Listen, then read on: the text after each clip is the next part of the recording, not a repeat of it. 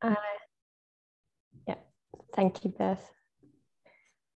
Okay, so it's my great pleasure to introduce our second keynote speaker for the symposium, who is Dr. Alexandra Kurmann. Dr. Kurmann is a senior lecturer in French and Francophone studies at the University of Macquarie in Australia, and Dr. Kurmann is also a specialist of Vietnamese diaspora literature, particularly the works of Linda Lê. And in 2016, she published a monograph titled Intertextual Weaving in the Works of Linda Lê, Imagining the Ideal Reader. Dr. Kurmann also works more broadly on refugee, migrant, and exile writing in French, which links to what she'll be speaking to us about this morning. And the title of today's presentation is Immersion in Literature as Other, the Sartrean Gaze and the Production of Empathetic Reader Consciousness. Thank you very much. Thank you, Françoise. Thank you very much to the organisers as well for inviting me to give this address. I'll just share my screen.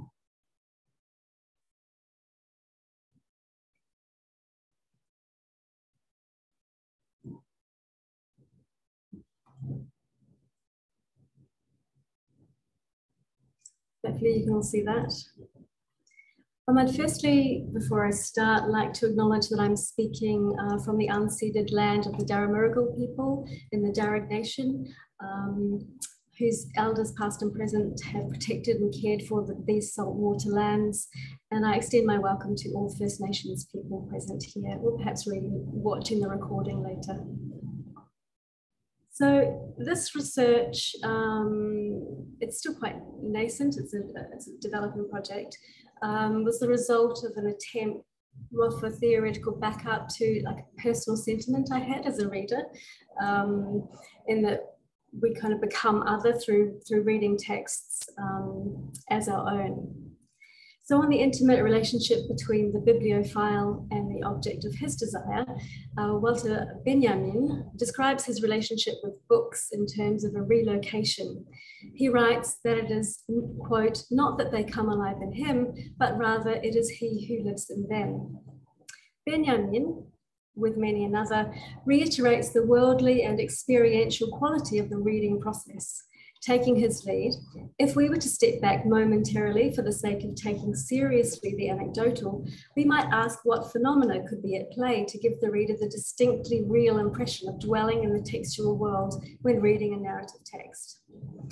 While Jean-Paul Sartre wrote prolifically in the genre of philosophical literature, I draw from his phenomenological essay on ontology, known by its abbreviated title, Being and Nothingness, to apply his analysis of the experience of human existence in the world to that of the reader in the imagined world of the text.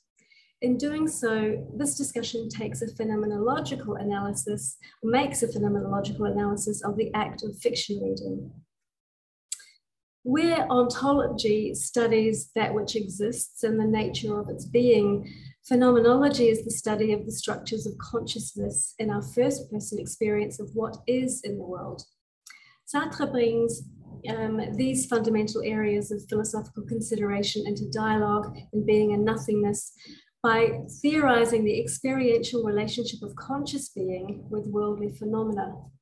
His proposed existential categories of a self-identifying passive being in itself, capable of transcending its situational circumstances, characterized by facticity or the realities of our living, in contrast to a conscious dynamic being for itself, positions human existence at the juncture of self-determination and preordinance. The reading act, too, sits at the intersection of being in itself and consciousness, for the already written text is a given that all the same makes use of the reader to interpret forms of being in the narrative. In this vein, we might say that reading creates a second-level platform on which to experience existence, since the reader can be seen to live in the text by way of an imagined migration into another subject position in an unknown space, both of which appear in real time as and when one reads. Creating a dialogue between Sartrean phenomenological ontology and narratological theorization, I argue that reading literature can provide us with transformative encounters of otherness that move beyond vicarious experience. For when we immerse ourselves in the first-person fiction narrative, we are afforded the unique opportunity to say I and yet mean another. To Sartre, such an occasion is rendered impossible in the world due to what he calls the look, or the holding of another person in one's direct line of sight. Meeting another's gaze creates an inescapable subject-object dyad that allows us to occupy only one of two alternating positions, to be at any one time either the subject who looks or the object that is seen. Looking being analogous to thinking for the subject, the only point of view one can ever hold is thus one's own. Yet when we turn our sights from each other to the written word, I argue that we can transcend our own subjectivity to live and see in the text as other. To show how the reader might inhabit or share in the consciousness of the narrating other, I first discuss the mechanism of the look as it's presented by Sartre in terms of the role it plays in the construction of a dyadic division between self and other, and the resulting problems it causes or may cause in interrelational situations. My subsequent transposition of the structure of the look to the act of reading focuses on the particularity of engaging with a first-person fictional narrative, which I suggest, given the right circumstances, may subvert Sartre's injunction to knowing the other as they know themselves. Supporting this argument from the perspective of narrative theory leads me to draw equally on Monica Fludernick's experiential model of narratology, as well as on contemporary scholarship on theory of mind.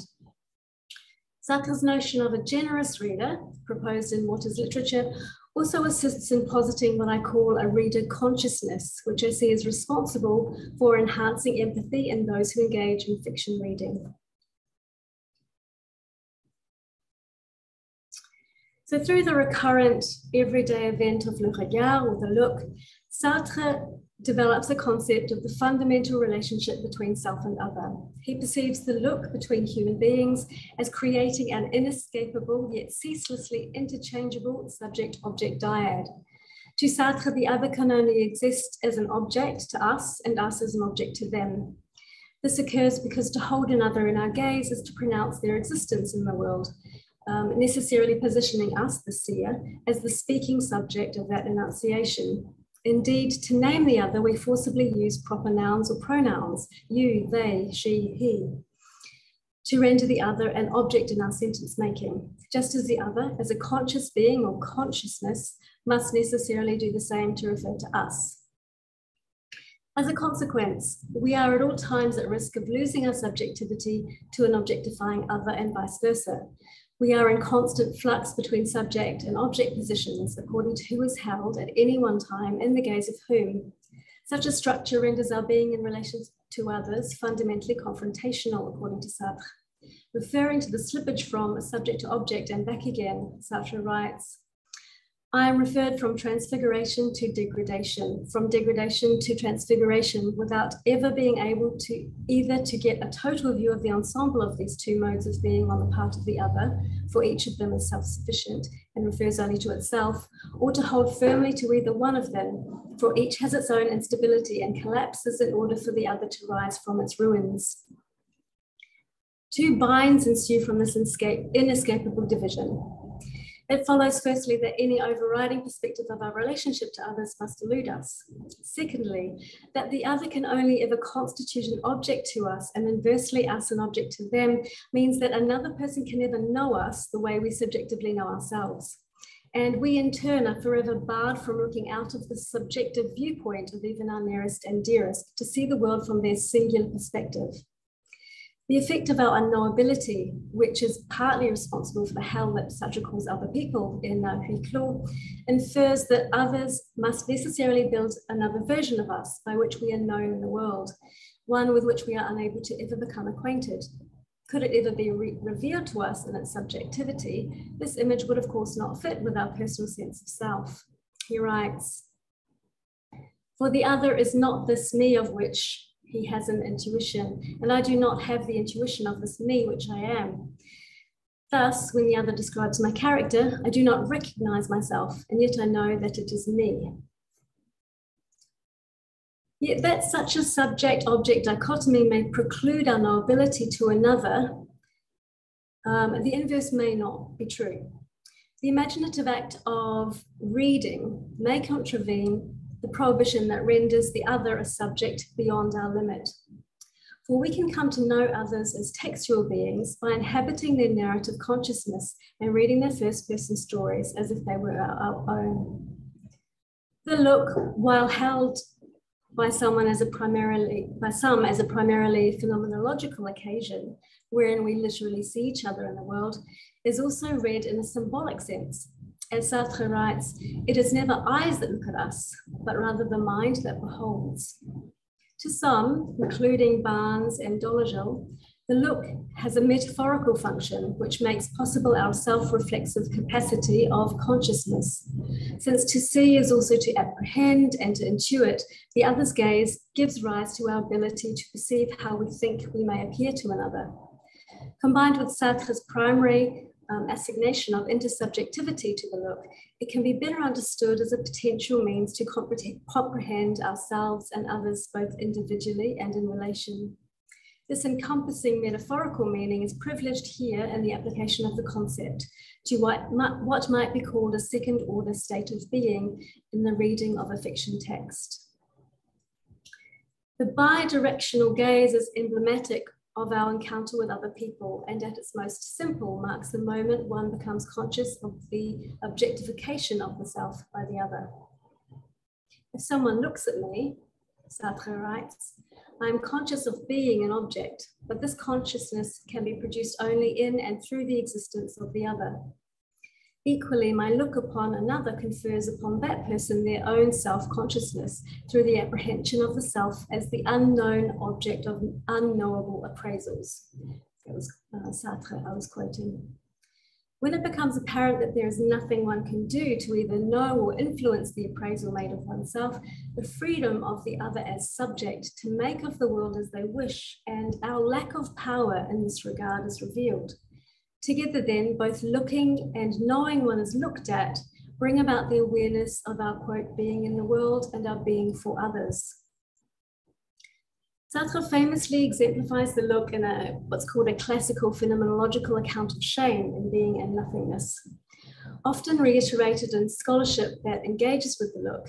In this instance, we repeat again what could be dubbed the keyhole scenario to illustrate the double effect of the gaze, its metaphorical implications, and the way it produces a triadic ontological structure made up of self, other, and consciousness of being.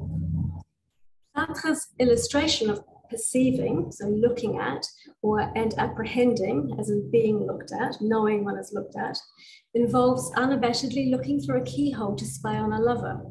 One then heeds approaching footsteps and experiences a sense of shame. Initially, the viewer is unconscious of the effect of their own gaze upon someone else unawares. As alone, there is no self to inhabit my consciousness, writes Sartre, nothing therefore to which I can refer my acts in order to qualify them. Once the act is thought to be known, however, since no other person actually ever arrives on the scene, the viewer feels shame at having imagined being caught committing a socially shameful act. As Sartre explains in Being and Nothingness, I am suddenly affected in my being. I see myself because I imagine somebody sees me. Now disaffected, since to Sartre the act of being looked at by another is analogous to the alienation of self, a third structure of being arises, surplus to the unreflective acting self, so the being in itself, and the perceived looking other, and that is one's self-consciousness. When the observation of being looked at is transformed into the knowledge of being seen by another, the viewer becomes visible to themselves in that they see themselves as though from a distance, from the outside position of the other looking in. So I'll give you a rather silly cartoon here to illustrate this. It does it quite well in the very last sequence.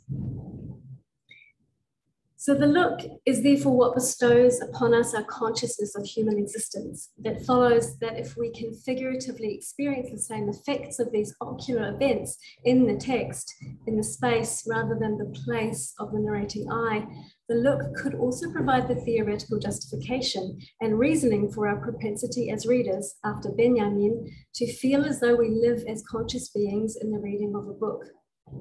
To transpose this triadic structure onto the reading act, we can conceive of this outside self-conscious position as belonging to the reader, while the narrator or unconscious acting self exchanges the look with textual others in the narrative. It could be assumed that the reader located outside of the text might take up the position of the subject who looks at textual entities and actions as objects, since this is also, in fact, what the text is to the reader. Certainly such a position would gain the Sartrean freedom of the subject for the reader and any associated judicial power afforded the post-structural reader born of the death of the author. Yet in this discussion and here, the reader is not conceived as a destination of the text, but as a cognizant actor in the narrative on the level of consciousness. Self-consciousness is thus embodied outside of the text in the shape of the reader during the reading act. When using the term embody, it is not to suggest that the reader gives bodily form to the narrating I, or that the reader stands in the narrator's stead. Rather, I relocate the self-consciousness of the narrator to the extra-textual position, a third space of perception that I call reader consciousness. While the narrator reveals self-awareness, of course, through internal dialogue in the narrative, on a second level of consciousness, the reader, who as an ontological subject is capable of both perceiving through the eyes of the first-person narrator and apprehending the narrating I as an object in the eyes of other characters, consistently reacts to narrative events in alignment with the vacillating subject-object of the narrator. The emotional reaction of the reader, their sense of personal shame in the case of the keyhole scenario, for example, that we'll try out later, or inauthentically, if they're prideful or fearful, which to Sartre are also indications of the knowledge of objectification, is evidence of an activated reader consciousness connected to the narrating self. That is why I argue after Sartre that during the active reading, quote, we see people who are known for their toughness shed tears at the recital of imaginary misfortunes. To illustrate how this might work, let us read through the keyhole scenario and then reimagine this same scene as a fictional episode told directly in the first person. So Sartre sets the scene for a violation of privacy that the reader of Being and Nothingness will envision as enacted by another. As an omniscient narrator in Being and Nothingness, he instructs, quote, let us imagine that moved by jealousy, curiosity, or vice, I have glued my ear to the door and looked through a keyhole. So in this instance, the looking other, imagined to be Sartre himself, figures as in the third person singular to the reader as he who relays the action of the I figure, with Sartre being the storyteller. Instead, for the sake of making a point, let us reread this disclosure from a first person perspective alone, imagining it were recounted in a fiction text by a first person narrator. Moved by jealousy, curiosity, or vice, I've just glued my ear to the door and looked through a keyhole, but all of a sudden I hear footsteps in the hall. Someone is looking at me. Arguably, the impetus in this second reading changes from judgment of another to a self-reflective shared emotion that falls somewhere on a shifting scale from shame to fear when we are consciously reading the I, which belongs to another, as if it were our own. In this particular instance, the narrating I elicits an authentic reaction of shame, which we process on a personal level, allowing for us to have a unique experience that our being in the world ordinarily precludes. That is an encounter with the subjectivity of another. Such self-reflexivity can only take effect if the reader is inclined to put the self benevolently in the conscious space of the narrator. Indeed, Sartre's own vision of literature binds the author and a, quote, generous reader in a pact that demands the latter give of their, quote, whole freedom in the collaborative creation of the text. By freedom, Sartre means the free will to choose one's actions and reactions, made possible by a being whose conscious awareness of self is orientated towards the future. If we read from within this future-oriented space of agency, Sartre argues in Walters' literature that we can become aware of the unbounded nature of the freedom of choice for the very reason that the fiction text, according to him, exposes the reader to all that they have not chosen. Quote, "For a moment they have become what they would have been if they had not spent their lives hiding their freedom from themselves." So he's talking about the reader. What is critical here is the suggestion that reading offers moments of new experience that require the reader to be aware of two perspectives at the one time, that of the narrating other and that of the self. Having taken on the consciousness of another, the reader gains an awareness of this other's freedom bestowed by the author. Yet for this abundance of freedom to reveal one's own lack thereof, the reader must also remain conscious of oneself in relation to the narrator. Regarding the acknowledgement of this distinction between self and other, Thomas Nagel, in his well-known 1974 philosophical essay, What Is It Like to Be a Bat?, asserts the impossibility of one organism knowing what it is like for another organism to be that very organism, due to the inability to enter into the, quote, subjective character of experience of another being. In other words, to use his example, Nagel holds that we cannot know what it is like for the bat to be a bat, as we cannot ever be a bat. Our minds, to Nagel, are also not up to the compensatory task of clairvoyance, since it requires us to be similar enough to the subject in question to be able to adopt its point of view and then objectively recount this knowledge from one's own station, or in Nagel's words, quote, to understand the ascription in the first person as well as in the third, so to speak.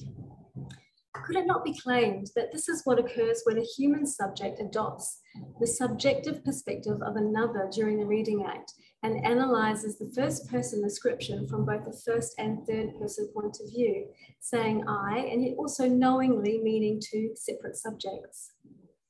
Certainly, a particular kind of dialogism in the form of a consistent return to the text is required to keep in check a reader consciousness that would retreat into a reliance on processing the other's experience solely from their own subjective perspective.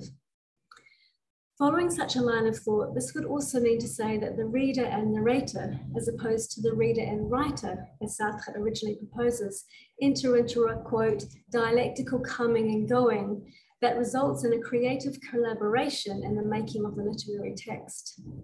While the writer is responsible for offering up to the reader those who people the text, it is with the first person protagonist or the narrator that the generous reader collaborates first and foremost. Moving on to the discussion now of narrative theory. Narratological theory supports the possibility that one human being can adequately understand the first person description of another by suggesting that textual empathy occurs thanks to the relativization of personal experience. Monica Fludernick's experiential reading paradigm is based on a reader response framework that focuses on the realm of storytelling and oral language. Unlike in the structuralist approach that divides narrative into the two spheres of langue, so systems of language and grammar, and parole, speech acts, a paradigm that has received criticism for not taking account of evolving scholarly discourses such as feminist and post-colonial theory, Fludernick purposefully renders her narrative theory historical by anchoring it in human cognitive experience. Seeing experientiality and narrativity as synonymous concepts, since we create narratives about our lives to understand them, Fludernick concludes that, quote, the goal of narrative is to represent human experience to other humans.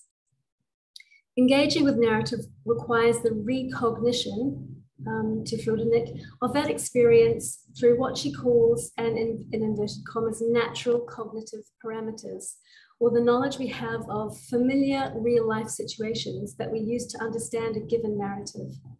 As for situations that do not have a grounding in what is familiar to us, so-called non-natural narratives, Fludernick says the reader draws on relative universal schemata to interpret what is foreign to them in the text. Both kinds of interpretation follow an experiential process that she calls emundation, by which she refers to our, quote, enmeshment or engagement with our environment, which operates as a central cognitive frame, mediating our view of the textual world. Fludernik holds that emundation leads to our emotional involvement in the text, be it evaluative or empathetic, and that this approach is what narrativizes the text for each individual reader. Narrativity to Fludernik is therefore, quote, constituted by the quasi-mimetic evocation of real-life experience, whereby the reader activates textual understanding by reconceptualizing their own individual and universal human experiences as that which is read, resulting in what she calls the, quote, situational embodiment of a character or narrator. This projection of consciousness, it's a quote, I quote Fludernik, assists the functioning of my former postulation that we inhabit the consciousness of the narrator. Fludernik's version of narrativity provides a framework that explains from a narratological perspective how reader consciousness may operate. Contemporary scholarship in search of new ways to sell the book back to non-practicing readers asserts, as part of a, quote, social improvement hypothesis, that the greatest benefit gained from reading literature is an enhanced propensity for empathy. Studies that measure the capacity for empathy in relation to exposure to fiction, comparing fiction and non-fiction genres, confirm a positive correlation to the former. Empathy is related to other social skills that facilitate interconnectedness, which together have become a subject of study known as theory of mind, which is a sophisticated relational ability to both understand and explain how we can comprehend, without the need for direct verbal communication, what others think and feel. Narrative theory has come to focus in recent times on theory of mind as new means to analyze reader response to literary texts, in particular relation to the generation of empathy towards unfamiliar peoples. Theorization that employs theory of mind in conjunction with literary criticism seeks to answer for the apparent, quote, imaginary transposition of oneself into the shoes of another in the reading act.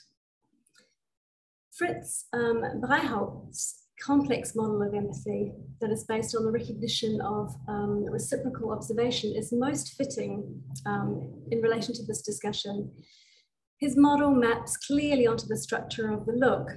Empathy, Breihaupт writes, is possible when the observer registers what the other can see, feel, observe. The observer understands that the other is also an observer. If one was to say the same thing in Sartrean terms, it would read as follows. We are able to understand the world of the other when we realize that the other, rendered an object by our gaze, has the potential to return that gaze to objectify us in their turn. Both Breihaupt's theory and the phenomenology of the look are applicable to narrative as well as to social relations in the world. Equally, both are based upon the dynamic nature of the dyad made up of the observer and the observed. Breihaupt's words surely echo Sartre's when he writes, quote, the observed scene and the observer are linked by means of some spontaneous commonality that arises from the act of observation.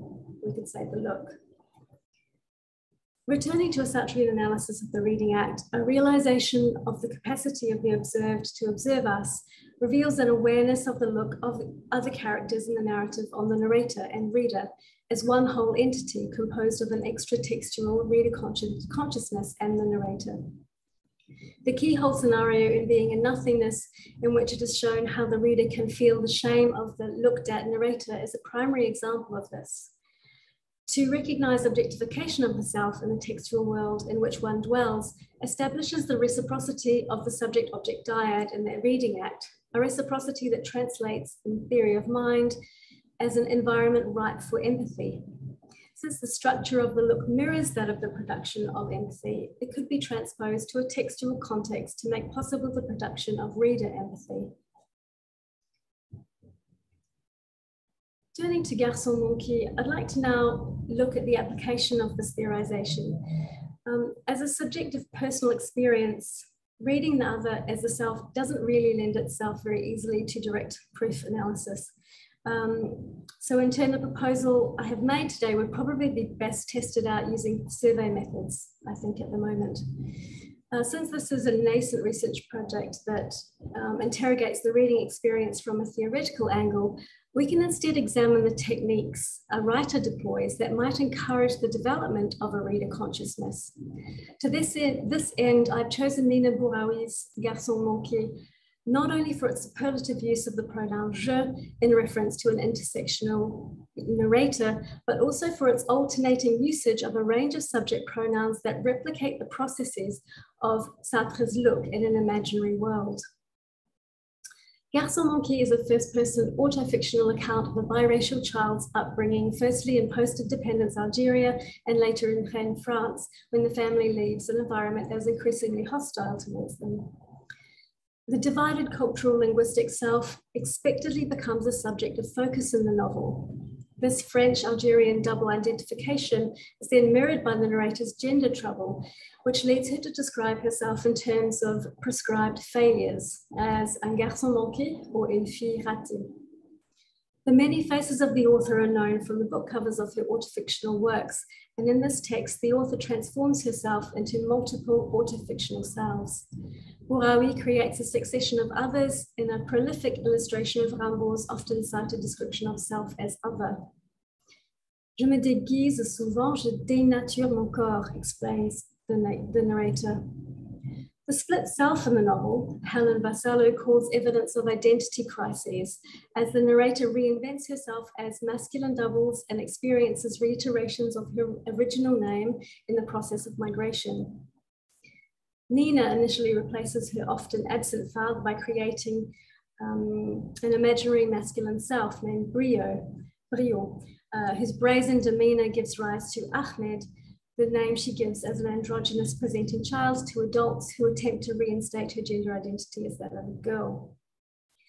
When the children are moved to Rennes, Yasmina, the child's original Arabic name, evolves into Nina, a socially acceptable European iteration for her French family and friends. Finally, the logical translation of Yasmina is also denied her, since it is said to be better befit a canine in France, her great maternal grandmother having named her poodle Jasmine. Nina must also, of course, retain her Arabic surname that designates the father she has creatively personified in the past and hints at the author's later profession, while reinstating her Algériance, to quote Sixou.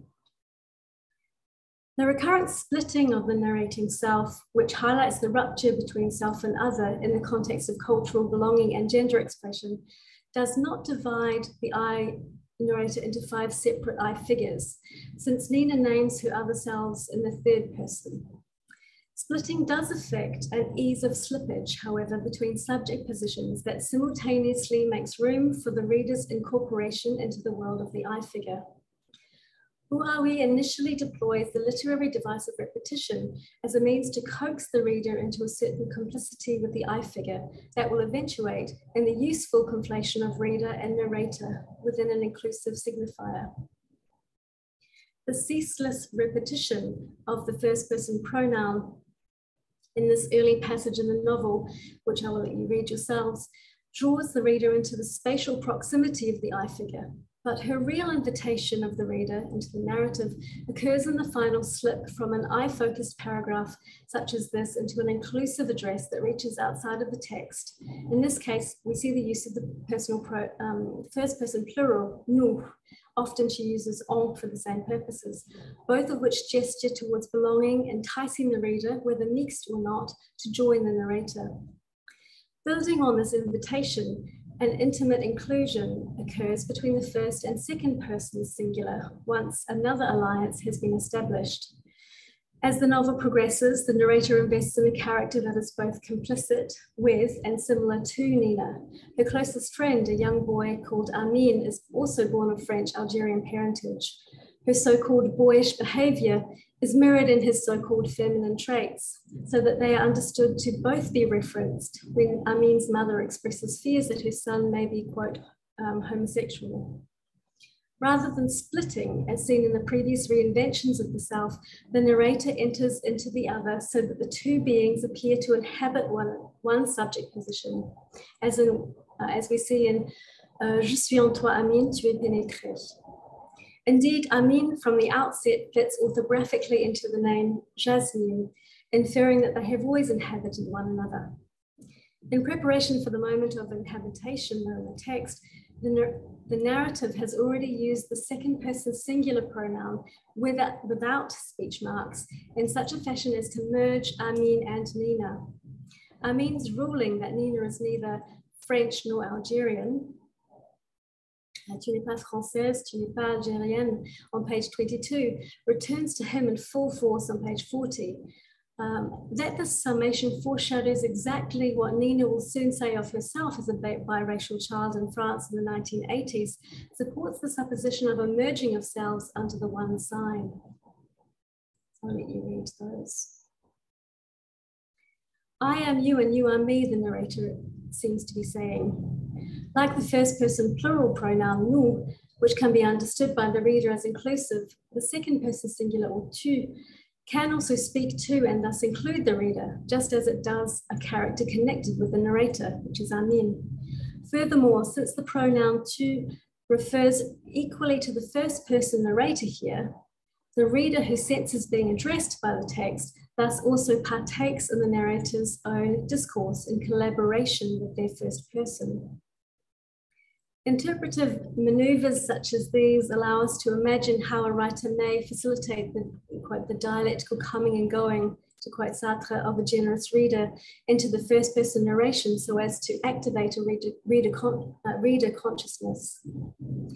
Being able to isolate instances of the look in literary representations also reveals opportunities offered up by the writer for the reader to perceive with and as the narrator. These are recognizable in phenomenological experiences of interrelational objectification and subjectivity relayed by the narrator. Passages in Garçon Manqué of the kind that repeatedly use the first or second person singular as seen are often immediately followed by paragraphs dedicated entirely to the third person plural before reverting directly back to a focused return on je or tu. In this way, Bouraoui replicates a commonly used mechanism of othering, exposing the binarism of us and them. The repeated reference to they and them can, of course, serve to communicate the narrator's sense of social exclusion, yet it also propels the empathetic reader back to an associated nous that they've already felt they belong to, or an established aggregate je form. Each return to a shared address that includes the reader surrounds and thus diminishes the excluding potential of the third person plural by containing the source of othering. Containment of the other as subject points to an awareness of the Sartrean threat of the other on the freedom of the first person speaking subject. Repetitive use of the possessive pronoun further substantiates the supposition of such an awareness.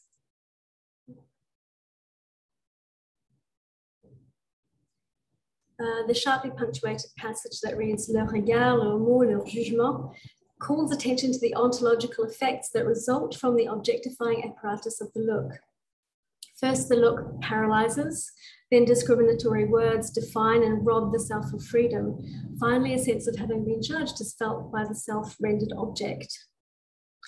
Fixed as métisse in the critical gaze of the French metropolitan other as subject, the narrator's sense of shame at being found to be lacking alerts her to the power of the subject's look. What upholds a reading of the look in this passage is that the narrator does not make explicit who she is seen to be by the seeing other. This elicits that the look is understood by the narrator to deprive her of knowledge of the image held of her.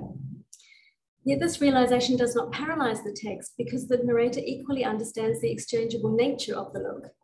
Her frequent refrain of je sais, used here in relation to nationality and provenance, emits an appropriative authority over the othering center, whose role is reverted to that of a fixed object of another's consideration.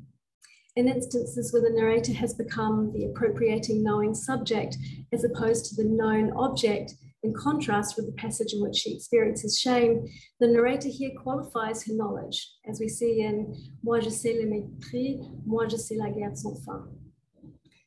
Bouraoui can be seen to clearly replicate Sartre's conception of the look here in a manner that lays the ground for readers' capacity to comprehend the effects and themselves perpetrate acts of objectification in the novel in collaboration with the narrator. It does take a dedicated act of the imagination to maneuver back and forth between self and textual other in this way. Yet when the textual I form of the racialized other, of woman as other, of the other whose gender and sexuality is read as non-normative, is experienced as personal by another subject in the form of the reader, the unknown other ceases to be what Sartre calls a subject beyond the limits of our understanding, because they become us, they have become us. This ability to read the other as the self constitutes a powerful immersive potential of literature, one that could have a positive real world effect through the generation of individualized empathetic insights. To conclude, a survey carried out by the Centre National du Livre in 2021, following une année particulière, bibliophiles were said to attest to engage in the reading act for two main reasons. Firstly, for pleasure, and secondly, to learn and discover new things. The latter reason recalls Baudelaire's pronouncement in Voyage, in the poetry collection Les Fleurs du Mal, which reads, Au fond de l'inconnu pour trouver du nouveau. Reading the final line of this poem differently in the present context, we can take these words to infer humanistic explorations. For in line with Sartrean thinking, one of the greatest inconnus is surely the world of the other. Perhaps the engaged reading of first-person fictional others may be one of the ways for us to achieve this. Thank you.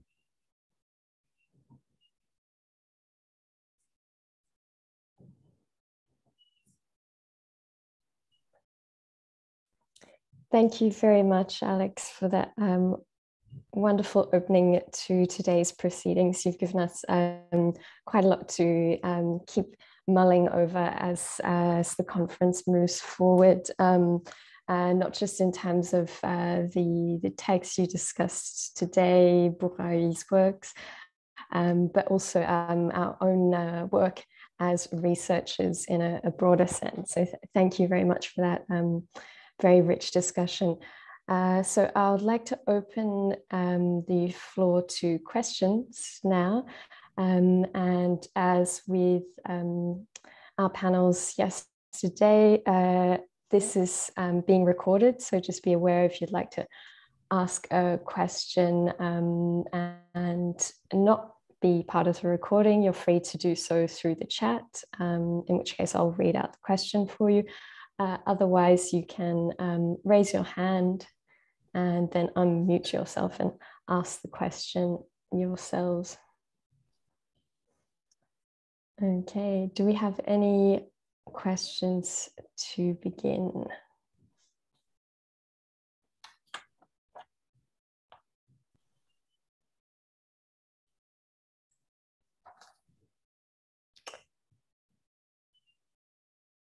No, nothing yet. Okay. Yeah, a lot to think through. I might ask a question then to give everyone a chance to collect their thoughts. So I'm very interested in this idea of how the experience of reader empathy can be transformative.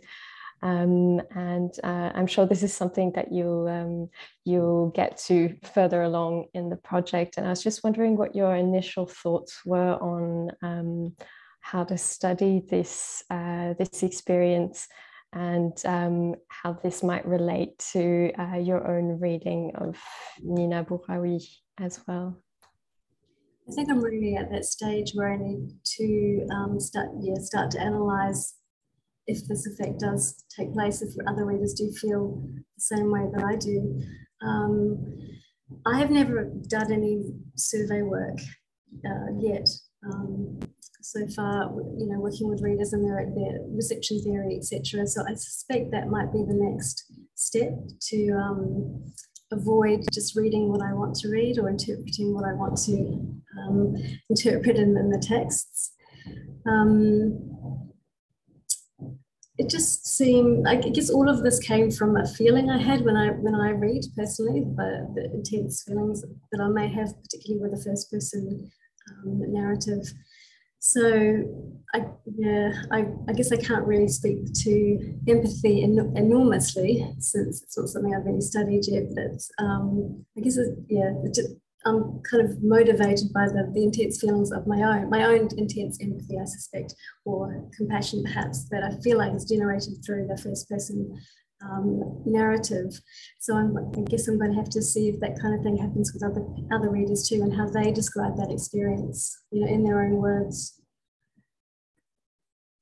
Yeah, absolutely. I think it's going to be something really interesting to explore in terms of the autofiction genre as well. And I think there's a lot to be said moving forward. So yeah, I'm looking forward to hearing more about that. Okay, so I think we've got a question from Egle now. Would you like to unmute yourself? Yes, thank you. Thank you. It was fascinating. I was just wondering, I was interested in this idea of the look as, that has sort of, can have a double function. It can sort of produce empathy and identification with somebody, and at the same time, it can also be objectifying. So I'm interested more in the first part of that idea, because I'd never thought about it that way. So I was wondering whether you could maybe tell a little bit more about that idea and how you developed it theoretically, and maybe remind some of the names of the theorists that you referred to, because I think I might have, other than such. Thanks. The look doesn't, I don't feel that the look in real life, in the phenomenological world, doesn't affect empathy. It's quite the opposite. It creates, according to Sartre, conflict, because empathy comes from trying to understand, put oneself in the shoes of the other and understand their subjective point of view. But the look almost propels the other away from us and sets them as an object and something that is only knowable through our own subjective analysis. So I don't, in real life, it doesn't work that way, but my feeling was that it could work in literature, because there's perhaps this doubling up. So you have the possibility of the reader who has two sets of consciousnesses, really, if they can enter into the narrator and see through the narrator's eyes, they are acting as the subject that creates an object of the other, and therefore, which isn't empathetic. But we also retain our own consciousness as individuals in our own right, that we can use to analyze and create our own emotion about whatever it is we are seeing. So there's a double kind of doubleness there that allows us to do that. That isn't possible in the real life. I understand that this is a little bit it suggests that empathy can't exist in the real world, of course, and that's clearly not the case. So I guess I need to read a lot more about the generation of empathy in maybe in philosophical terms, actually, rather than just in theory of mind, etc. The other theorists that I used was Breihaupt, Fritz Breihaupt, who. Actually, I can send you the name of the book. There's quite an extensive edited collection of different essays on theory of mind that offer lots of different theories of empathy. And his was one that put together a number of models that already exist, but in a more complex way. And otherwise, I've relied somewhat heavily on Monica Fludernik, who works in narratology, and her notion of what narrative does and how narrative works also connects in some way to being an empathetic subject, because it requires you to think about your own experiences and translate and transmute those in a universal kind of sense onto those that you read and that you ingest, I guess, through the reading process. So those two theorists helped me, I guess, water down a little bit the philosophy that's probably a bit dense as well. Thank you.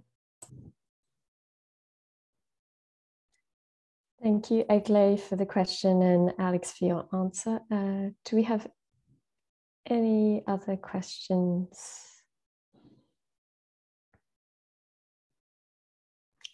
I'll jump to Michelle first.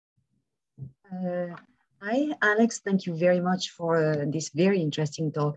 I was wondering if you've thought of, or if you've worked on graphic novels, autofictional graphic novels that would add another layer, obviously, with the visuals.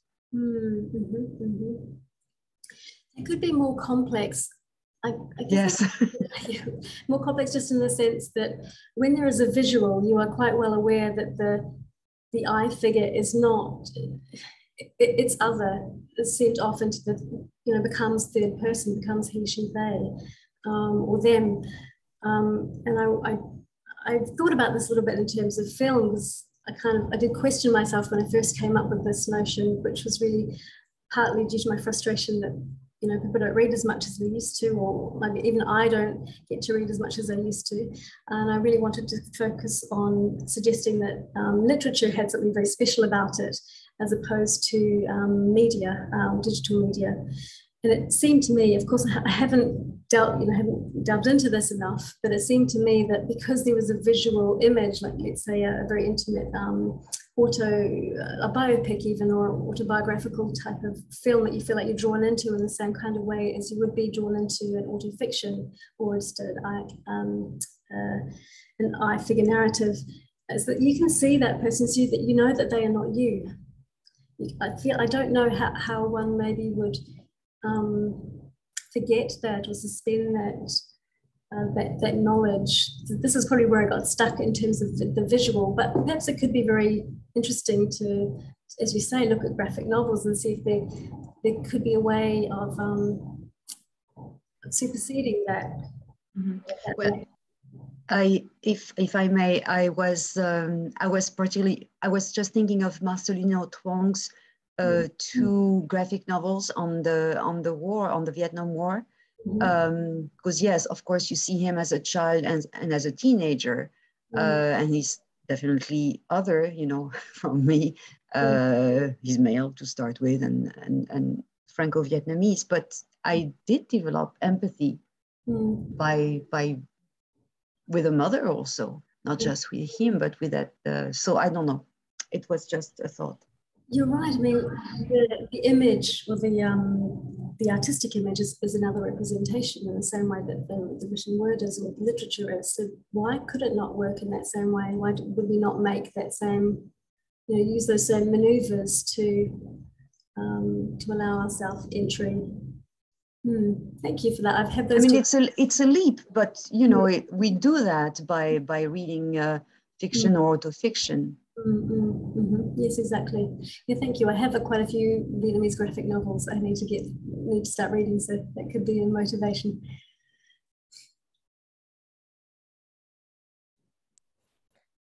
Thank you. I think, Beth, do you have a question that you'd like to ask as well? Yeah, it's actually funny. I was actually going to take it in a similar direction. I'm glad the conversation played out in that way. I was just thinking that for the reasons that you mentioned, Nina Bouravi is quite an ideal example for this, but because of the first person nature of the work, it's very specific. And I was just going to ask if you think that it, to what extent would it play out, this idea of like the dyad and the gaze, and how would that play out in purely fictional works? So fiction kind of au sens propre, where there is no explicit I, but nonetheless that I think this I and the other could play out. And I was just wondering if you had any examples, or if there was similarities or differences between those two different genres. Yeah, that was my question. I actually thought when I started to work on this particular idea that it was a bit dangerous to use autofiction, because there is an autobiographical self. There's a biographical self that can be imagined as the I figure, and therefore that kind of thing could almost block the capacity to make that leap, or that entrance into the into the je. I think in fiction, my feeling was that fiction would be the ideal place for this to work. And I guess taking Nina Bouraoui was to kind of test the limits a little bit. But what I found was that because she fictionalizes so much through the splitting of the I figure or splitting of the self, I think we are able to forget more readily that the Nina in the text or in the novel is also the Nina writing. So my sense is that fiction would work much better and much more naturally, but I have restricted myself to narration in the first person because I feel a little blocked. I don't quite see how I can argue for the entrance into a third person narrator because of it's just such an expansive world. Although I do understand we do have as much empathy, I'm quite sure, when reading those texts as we would do in a first person text. But at the moment I felt, perhaps because of the way the gaze works in such a personal sense, I felt that I should limit myself, cover myself as well, by using the first person only. But that's something to explore perhaps later on when I have a better, maybe a wider and more overarching understanding of Sartre, maybe. Yeah, absolutely. I also think with this this topic and this kind of approach that you've developed, you've only got so many hours in the day, and I think that you can apply it just as Michelle brought up, which I think is a particularly interesting angle, especially when we're talking about the gaze. But yeah, I think there's a lot of avenues, and it would be exciting to see where the project goes.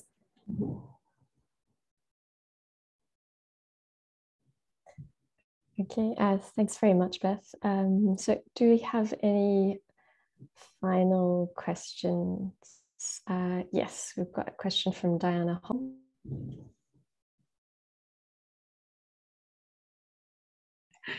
Right, can you hear me now? Yeah, sorry, just to follow up on that last point, it's the concept of focalization seems fairly crucial because whilst I completely understand why you're dealing essentially with first-person narratives, with a third-person narrative that uses varied focalization, for example, in style indirect libre, free and direct discourse, what you have is actually a kind of entry into another subjectivity and simultaneously an acknowledgement of your presence along with the narrator as another consciousness. So that kind of duality in a way manages to encompass, I think, an empathetic identification with the other. So it might be interesting when you can to look at those kinds of third person narration that do use varying often focalization with different characters to allow you also an entry into another consciousness. Because the majority of fiction probably that we read is third person. That's right. It's quite limiting, isn't it? Quite restrictive. Yeah, that sounds. Thank you so much for that. I'll have a look into it. And yes, if it does, as you said, perhaps make an argument for it being a clear example of this jumping between these two selves, the bringing together of these two points of view. Thank you. They're almost held together, aren't they, in free and direct discourse? It's a very effective technique for that. Thank you very much. Okay, thank you. So I'd like everyone to join together in thanking Dr. Alex Kurmann one final time for her keynote this morning. And thank you everyone for your questions and comments. So we're going to take a short break now before the first panel for the day. So we'll be back at 9:15, and Egle will take over as chair, and we'll be hearing papers on maternity and political protest. Okay. Sorry, thank you very much. How long is the break? It's not 9:15 here. How long? How many minutes? Sorry, 10 minutes. Thank you. Yeah, that's okay. Okay, I'll see you all very shortly. Okay. Thank you, Alex.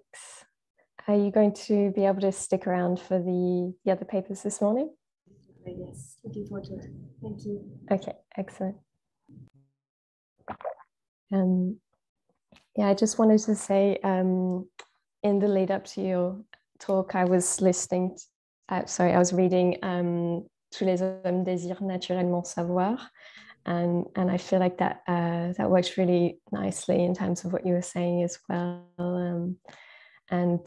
Especially in the framing of the narrative as well, the different categories of savoir, devenir, souvenir, être, and how she like breaks down those different experiences that the reader goes through as well, of discovering the character and themselves through the character. So yes, I actually read that initially because I wanted to use that her latest novel for this particular presentation, and then I found myself more easily drawn to being able to explain what's happening with Garçon Manqué.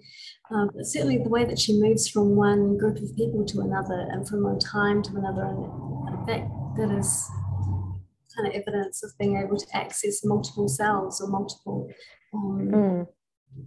first person selves, which generates empathy in many different kind of scenarios with different kinds of characters. So yeah, I was actually thinking about incorporating that next. I do find her work really very useful in this particular way, and there's a repetition of themes, of course, and the same kinds of narrative recalled again in later works, so they can be brought together more easily. Yeah, absolutely. And like I said, I think it works really, really well in terms of autofiction, especially. Because it's quite heavy on the fiction side. Yeah, but then there's there's that level of reflexivity that allows the reader to really jump in nicely into that processing of fictionalizing the self, understanding those experiences through fiction.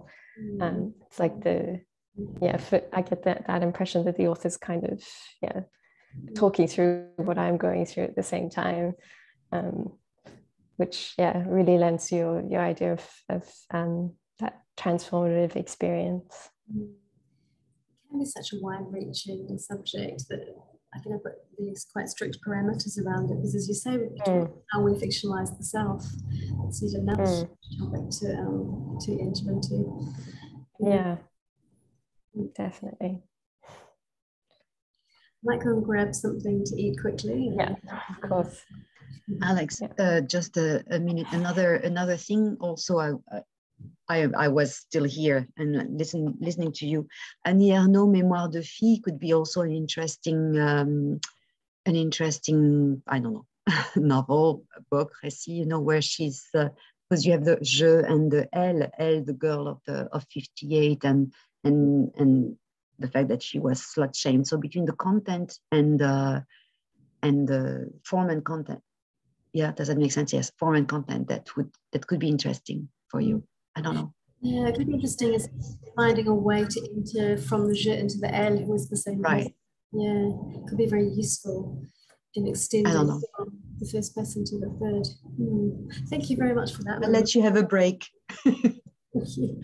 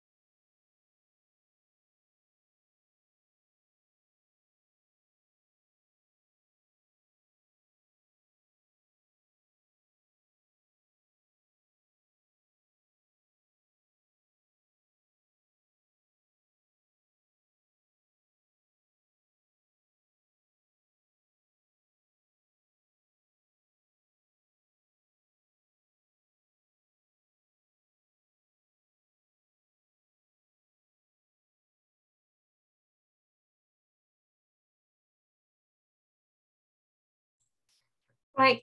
I think everybody's here now and we're ready to go with the first panel today. And we'll start with Josephine Goldman, who is going to give a paper on intertextual mothering. But so Josephine Goldman is a second-year PhD candidate at the University of Sydney, and her PhD project, United by Water, Art and Gender Across the Francophone, Caribbean and Pacific regions, explores the representation of the multivalent relationship between water, islands, and femininity in literature, film, and visual art.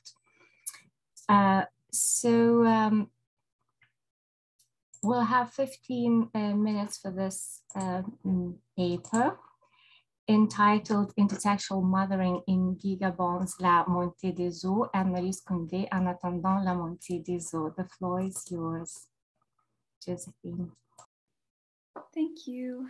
I'll just share my screen.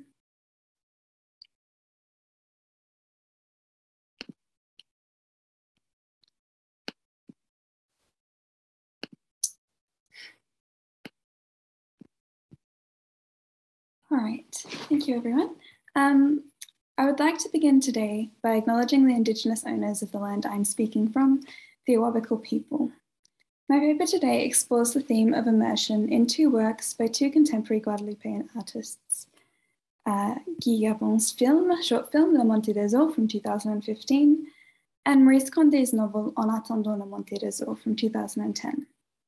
I approach this concept of immersion on two levels: images of physical immersion in bodies of water to explore alternative maternities, and the crafting of an immersive dynamic which travels the boundaries of discrete texts and creates an intertextual maternal body of work.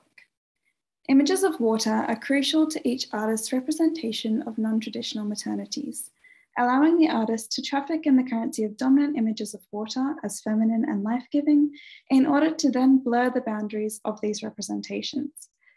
First, I will look at some examples of watery non-maternity and maternity in Gabon, then Condé's works, and then I will present what I see as Gabon's effort to position her texts within a Caribbean artistic matrilineage, notably through her naming decision in the title of this work. Guy Gabon is a contemporary activiste, a term she gives herself as an artist dedicated as much to political activism as to aesthetics. Her multidisciplinary oeuvre, spanning environmental land art, installation, video, and performance art, is resolutely feminist and eco-critical. She began her artistic work in 2007 with a land art installation project focused on recycled waste, and then began exploring image and film in 2012. Gabon's work is anchored in Caribbean philosophical and aesthetic space, something reinforced by her referential naming practices.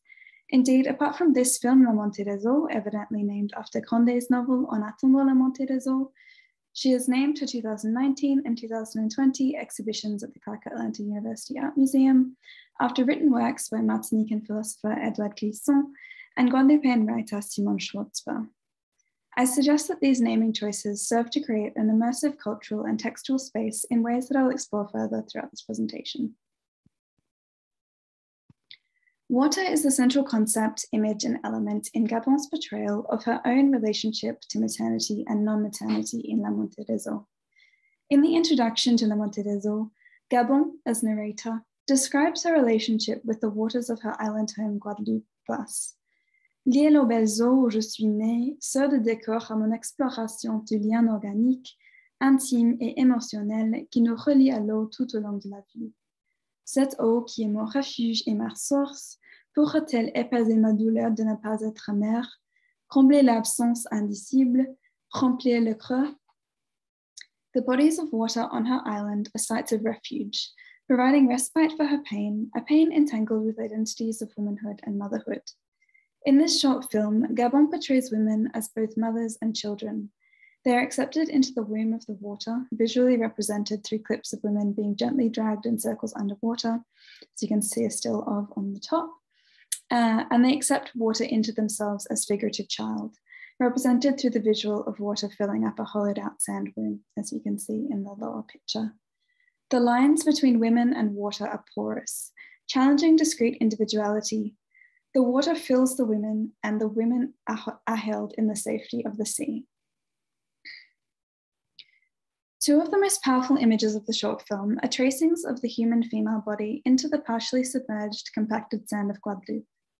In these sequences, Gabon enacts a feminist, post-colonial, and eco-critical reclaiming of the landscape, emphasizing the claim that Guadeloupean women have to the land, while simultaneously foregrounding the way nature inhabits human understandings of identity. The first to appear is a line drawing of a female body carved into rock, partially submerged in a stream that you can see on the left. Water and tiny fish are marking their passage through human-made crevices, entangling the human and non-human stories of Guadeloupean landscape and overwriting colonial histories of white European men claiming this landscape and the bodies of enslaved women in the name of France. I'll return to this image in the latter section of the paper and explore the second key image now, that on the right, a female figure carved into the sand of the shoreline of the beach. This time, Gabon herself has carved this figure. We hear her claim the penetration of the land in voiceover. J'inscris l'empreinte de mon corps en creux dans le sable. C'est les traces visibles, invisibles, d'une mémoire douloureuse que la mer vient recouvrir, trembler jusqu'à l'effacement. So Gabon inscribes the print, the mark of her body, into the earth and water of the landscape. Again, as we saw in the previous image of both water and fish, reaffirming the long ago penetration of the rock by the woman's sign, this sand woman is created through Gabon's hollowing out of the land, as well as the penetration of the sea. This eco-critical affirmation of the agency of non-human nature is reinforced sonically. Gabon's spoken words, her claim of agency and ownership over the imprint of her body in the sand, are interrupted and partially obscured by the gentle crashing of waves, creating a polyvocal dialogue between woman and sea. The ambiguity of her words lends further meaning to them, notably through the sonic confusion of la mer, the mother, and la mer, the sea. Indeed, we could translate this line quite differently if this one word is changed. Notably, situating the mother in this line produces a possible different meaning from recouvrir, suggesting the integration of the trace of this painful memory into oneself. Further, it blurs the line between mothers and non-mothers by giving the title of mère to she who is unable to have a human child, hinting at alternative possibilities of maternity. As we listen to the intermingling of Gabon's poetic voiceover and the waves, the sea fills the hollow of the sand womb. This positions a post-human envisaging of impregnation, of the sea penetrating the human. Yet in this vision, the sea is not only the penetrator, rather it takes the position of the fetus in the sand woman's womb, protected by the female figure, temporarily infantilized. Here, an alternative mother-child relationship develops. Not only does the sea hold the adult woman as its child by providing her a refuge in grief, but the sand woman also holds the sea as her child, this woman carrying sea image offering a potential alternative maternity. In the last sequence of the film, the perfect circle of the belly, once calmly containing the trickle of water that had flowed in from the sea to fill it, is broken open and the lower half of the figure is erased. This ambivalent image suggests at least two possible readings, either that the enclosing structure of the belly has been overwhelmed and the sea, the grief, has reached its bounds, or that the held seawater, the fetus, has been born, flowing back out into the broader ocean. Thus, Gabon positions the sea both as repository of grief for non-maternity and as joyous alternative for post-human creativity. While Gabon may not be able to carry a human child, she can and indeed must care for and love the non-human world in order to work against the danger of environmental collapse. Now I turn to Maryse Condé's novel En attendant la montée des eaux. Maryse Condé is a much celebrated author of fiction and essays and is among Guadeloupe's most well-known writers nationally and internationally since publishing her first novel in 1976. In En attendant la montée des eaux, published in 2010, Condé traces the stories of three men, Babacar, Mouva, and Fouard, whose lives are brought into contact through the birth of a little girl, Anaïs, which results in the death of her mother, Renette. Condé undertakes a nuanced portrayal of mothering and non-mothering by exploring what I term the masculine maternity of these three men who, in the absence of Renette, work together to mother Anaïs. Like Gabon, Condé centers the materiality of water in her portrayals of relationships to maternity, which deviate from what is expected. Water is often figured as a warning or a threat in her navigation of the masculine maternal. This occurs notably in the threat of rising seas due to climate change and in the depiction of sea voyages which echo the Middle Passage. Condé's masculine maternal is distinct from paternity or fatherhood, exploring tropes of maternity and qualities associated with femininity brought together in men's bodies, especially consistent with her broader representations of maternity throughout her oeuvre. I use the language of maternity in part to emphasize the primary caregiving role of the men, especially Babacar in this novel. While time is too limited for an extensive exploration of Condé's portrayal of the masculine maternal here, I want to touch on a few examples of this uncommon representation of maternity and Condé's ambivalent, sometimes threatening representation of water. A first example is Babacar, the obstetrician and adoptive mother of Anaïs, who consistently defines himself in relation to three deceased women in his life, his mother, grandmother, and first wife. Babacar was drawn to obstetrics because of his admiration for his grandmother and her work as a sage-femme or wise woman, which included delivering babies. Though his desire to become a sage-femme was rebuked for gender transgression by his grandmother, he nonetheless feels drawn to this woman's work, reflecting, pourquoi les hommes ne peuvent-ils qu'apporter la mort, soldats, kamikazes, tueurs en série, ne peuvent-ils pas être aussi les accoucheurs de vie? Moreover, in Condé's exploration of the relationship between maternity and water in this text, water carries ambivalence and even threat. In the depiction of Anaïs's birth and naming, Condé introduces two images of water, one bringing life, the other danger. In speaking to the baby Anaïs, Babacar declares, tout est la sauce retrouvée qui va irriguer l'aridité de mon existence. Then, contrasting this positive representation of water only half a page later, Babacar's friend Hugo, a former meteorologist, warns Babacar of the threat of sea level rise, transforming water into a bringer of death. And I'll let you read this quote on the screen. In this ominous prediction, Hugo evokes sea level rise, as well as other symbolic resonances of water that have particular significance for Caribbean descendants of enslaved Africans, leaving nothing, namely the Middle Passage. The sea in this quotation threatens to overwhelm Guadeloupe, leaving nothing of the Caribbean but the sea as memory. He writes, La Caraïbe ne sera qu'un souvenir. This depiction of the sea as memory, akin to Derek Walcott's famous characterization of the sea as history, speaks to a broader depiction of the sea as the repository of the traumatic history of the Middle Passage, of bodies who jumped and were thrown overboard. The Middle Passage is also present in sea voyages depicted in the novel, notably that taken by Montvar, a second masculine mother to Anaïs, and Renette, her deceased biological mother, from Haiti to Guadeloupe. Describing the journey to Babacar, Montvar emphasizes the seemingly endless nature of the journey. Sorry, to change slide. Across the sea, which seems without distinguishing features, impossible to locate oneself in, which echoes Condé's previous depiction of the Middle Passage journey of Wangara, Babacar's ancestor. Thus, this complex association of water and sea, with threat and painful memory, as well as life, is interweaved with Condé's exploration of unconventional mothering and complex relationships with deceased and present mothers.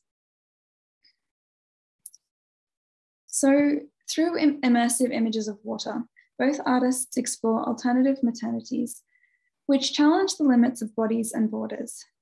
Beyond this, immersion emerges as a relational dynamic between the two works, expanding the thematic exploration of maternity and matriarchal lineage into the space of intertextuality. Through her referential naming choices, Gabon extends her own images of watery maternity to also include Condé's, and moreover creates a new textual maternal corpus and the foundations of an artistic matrilineage. Returning to the first image of Gabon's film that I talked about. In Gabon's image of the female figure carved into rock, which I introduced earlier, Gabon not only reinforces her connection to her history and to her land, but also extends her message into the space of intertextuality. The sequence is shot with a handheld camera, which slowly pans down the rock shelf of a creek to reveal a female figure carved into partially submerged rock. Gabon speaks in voiceover while tracing her fingertips through the lines of the rock. Tracing over the top half of the figure, the part not submerged in water, Gabon says, "Le trace sur cette roche qui a traversé le temps me relie à la ligne de femme, mais j'appartiendrai jamais à cette ligne de mer."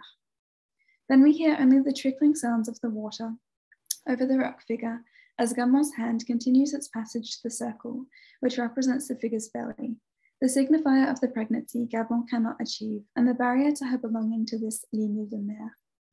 Her hand must be immersed in water to reach and trace this circle as the lower half of the figure is submerged in the creek. The silence, or rather a ceding of human voice to the non-human voice of the trickling fresh water, as Gabon's hand traces the roundness of the belly, is significant. She is unable to contribute to one of these legacies, this lineage of mothers, and as she seeks refuge from the pain this disconnection creates in her intimate relationship with water, son refuge et sa source, the water speaks for her. Moreover, the passage of the trickling water joins her to a third unarticulated lineage, those women artists who have left their mark on the land of Guadeloupe and carved out space into its literary landscape. Implied in the movement of the water is its predicted flow, from inner Guadeloupe to the sea where it disperses and proliferates, a flow mirrored by the movement of Guadeloupean art from this island throughout the world. Thus, this sequence is a reversal of the colonizers' incursion inwards. By embracing the materiality of water, Gabon's story, a continuation of the Guadeloupean matrilineage who is established through parallels with Condé's work, seeps across borders and flows into the sea to wash over the world. Thank you. Thank you very much. So if you don't mind, we'll now proceed with the second paper and then we'll hold on to questions for afterwards, if that's okay with you. So I would like now to invite Dakshayani Shankar to start unmuting her microphone. And Dakshayani is an early career researcher in French studies and has extensive experience in communications and journalism in Australia and the United States. She's a visiting graduate student at Emory University and will commence her PhD in French there this year. Dakshayani just completed her Master in Translation Studies at the University of Western Australia, specializing in the hidden politics of gender within translations of Patrick Chamoiseau's work. Outside of research, she handles health communications in West Australian hospitals. She first earned her reporting chops covering the Trump presidency for NBC News, ABC Politics, and CNN when she was pursuing her undergraduate degree at New York University. So today's paper is entitled Womb as Forestry, Feminine Tyranny in Cellular Wu Tansis La Vie de Mi. And the floor is yours now. All right, thanks. I'm just going to share my screen. All right, I hope everyone can see this. Please let me know if you can't. Yeah. All right, just 1 second. Okay, so Lydie Modileno, a preeminent scholar who has focused on Congolese writer, what we would call the father of Francophone literature coming out of the Congo, Sonny Laboutancy's, has argued that scholars who have focused on Sonny Laboutancy's La Vie et Demi in particular have largely ignored the potent role science fiction plays in representing the racial Africa because of that over-reliance or over-consumption in looking at magical realism that appears in the first half and its connection to Gabriel Garcia Marquez's The 100 Years of Solitude. Now, I add to what Modileno stipulates about that ignorance of that science fiction that appears in the second half by countering that Laboutancy actually breaks through it and destabilizes what is science and what is barbaric by installing a secret connection, the womb, that works to destabilize both realms. Now, the central magical realism element appears in the form of character Shaidana Ogrosheva, whom I will call Shaidana here. She is perceived as an African pygmy woman who marries totalitarian leaders Guides, Henri or Tendre, then Jonker de Père. But Shaidana is actually born within the totalitarian dominated nation, Katamalanasi, a fictionalized Congo, under the care of the fisherman, Laishio in Yorma. And she ultimately flees to the Damilian forest, so the outside territory that is considered not a part of this fictionalized Congo, when the reigning totalitarian leader of her time, the Guide Providentielle, tracks down her guardian and assassinates her entire family. So the forest is where Shaidana blossoms into a tyrannical device against totalitarianism via the intercultural experiences she shares with the Pygmy community. And when she re-emerges out of the forest, she begins a plan that ultimately asks if the womb must annihilate the children it fosters to return Africa to a point zero. So from the moment Shaidana is born, there is a sense she doesn't belong to the tropical universe La Boutoncy constructs around the totalitarian leaders. She's born in Fisherman region within that fictionalized Congo, where les pêcheurs ont toujours dans tous les pays du monde la réputation d'avoir plus d'humanité que le reste des hommes. So the distinction La Boutoncy accords to the fishermen to possess more humanity than other citizens precludes that they do not conform to the magical realism or to the ties of sexuality, cruelty, and violence that is associated with this magical realism that streams from the Guide, the totalitarian leader, onto his people. Shaidana's birth also introduces a special dimension to this tropicalized magical realism that did not previously exist. As Modileno says, magical realism limits the representation of violence to the closed spaces of the city, the presidential palace, the La Vie Demi Hotel, or the bedroom. And the birthing of this bloodline, Shaidana's, expected to be mired in this tropicality because of where she is born, within that region, outside its control, marks that she is different and may not necessarily belong entirely to this fictionalized Congo or its magical realism, and may be that desired political agent that is able to create a new African nation state to counter it. This becomes more evident in the fisherman Laisho's observations of Shaidana and her twin brother Martial as they grow up. He distinguishes between the two, noting Martial avait le visage tropical, les yeux rampants, mais ses oreilles excédentaires faisaient penser à un gorille. Shaidana était sa mère, sa grande beauté commençait à faire parler de Laisho et de Shankar Selata. So the visage tropical, coupled with the allusion to a gorilla, foreshadows that Martial may follow in the footsteps of the totalitarian leader at that time, the Guide Providentielle, as La Boutoncy calls him, described to have a bushy body, such of an old gorilla, if the twin brother is left to ascend into adulthood. Now, in contrast, the only reference Shaidana bears to Katamalanasi, or that sense of tropicality caught within that fictionalized state, is her physical resemblance, sa grande beauté, to her mother. So her mother slides into multiple identities, ranging from Madame Obaltana to Shankar Selata, her final identity, to evade this totalitarian leader while seducing and poisoning members of his cabinet and military to avenge the horrifying deaths the entire family suffered under his regime. Now, while Shaidana descends from this very family that gets caught up in the tropicality it resists against, her resemblance to Laisho, mentioned here, signals she will not follow the fate of those that come before her, because she bears his humanity, a quality that positions her as an outcast in the state's totalitarian circle. But Shaidana does not recognize the difference she possesses until she's forced to enter the forest. So as the twins go fishing, they are oblivious to the Guide Providentielle's guards hunting them down.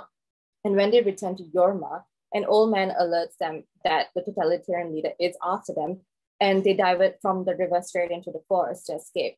Now, entering the forest through the river is not coincidental. It is symbolic of the paysage jumeau accueillant la fuite des personnages.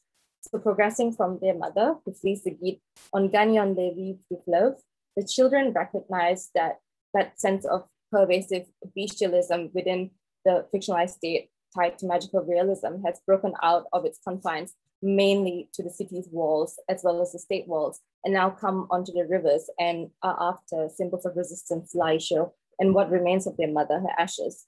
They venture deep into the Darmelian forest to complete the circle of escape in Paysage Jumeau. However, the twins, accustomed to the fisherman life, are very uneasy amidst the solitude they first experience in the forest. Face à l'homme, la virginité de nature restera la même impitoyable source de questions, le même cri de plénitude où tout vous montre doit invisible la solitude de l'homme dans l'infini des inconscients et ce désespoir si bon qu'on finit par l'appeler le néant. So the forest reduces all the theatrical politics around the Guide and the growing descent within the fictionalized state into nothingness in its depth. An abyss away from hell, the forest instigates the twins to feel désespoir because the sites and values, as well as the political system they raised on, no longer apply here. Aside of point zero, the forest is an Africa pre-colonialism before le bâtiment qui a remplacé l'arbre, le béton qui a chassé le feuillage, la métaphore de l'intrusion ravageuse de l'Occident. The forest is the untouched survivor of colonialism, a side of memory that aims to remind those residing in today's Congo that Kinshasa n'a pas son cœur dans le béton et le néant, in La Boutonsi's words. And within Shaidana's statement, La Folie nous guette, right after she enters the forest, there is a brief moment of awakening that sees her process a distinctive lack of borders the forest bears, and the chance she gets from it to restart her life. And in the process of being initiated into the forest, she encounters the African pygmies and has to successfully survive their rite of initiation. So the rite of initiation is when a young African pygmy places a dose of what La Boutonsi calls shamanakang, which is empoison de lian, into the monkey he prepares for the twins to eat, while pygmy hunter Kabahashu, who first advocated for them to join his community, hunts. The twins are both poisoned, with a paralysis taking over their body. Now the twin brother Martial dies, but Shaidana lives. Her passage through medical death and rebirth into forest culture renders her paralyzed, much as her mother, Shaidana, who bears the same name as her, who gives birth paralyzed in the fisherman region to the twins.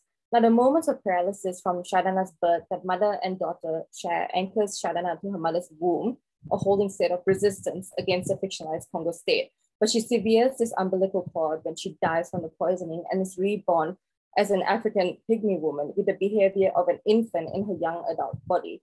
She babbles, learning 60 mots de la langue de Kabahashu, the pygmy language, but matures at an accelerated pace, speaking full sentence, quand le monde sera mort là-bas, on aura encore ici, which means that even if the world outside dies, the forest will still be here.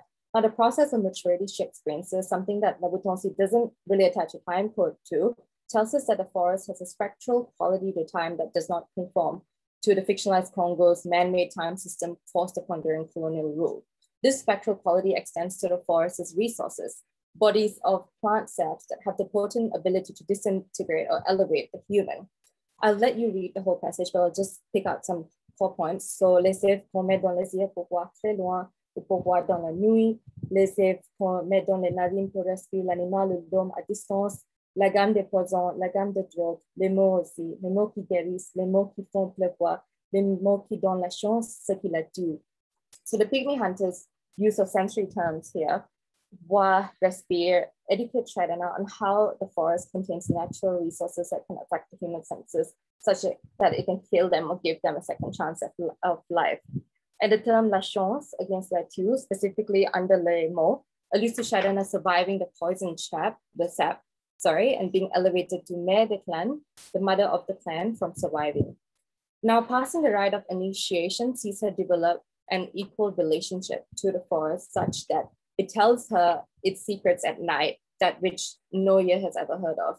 And this relationship compels her to very much forget her age and only really remember the phrase, c'était la forêt de don, la forêt de vie, dans la forêt de son beau corps.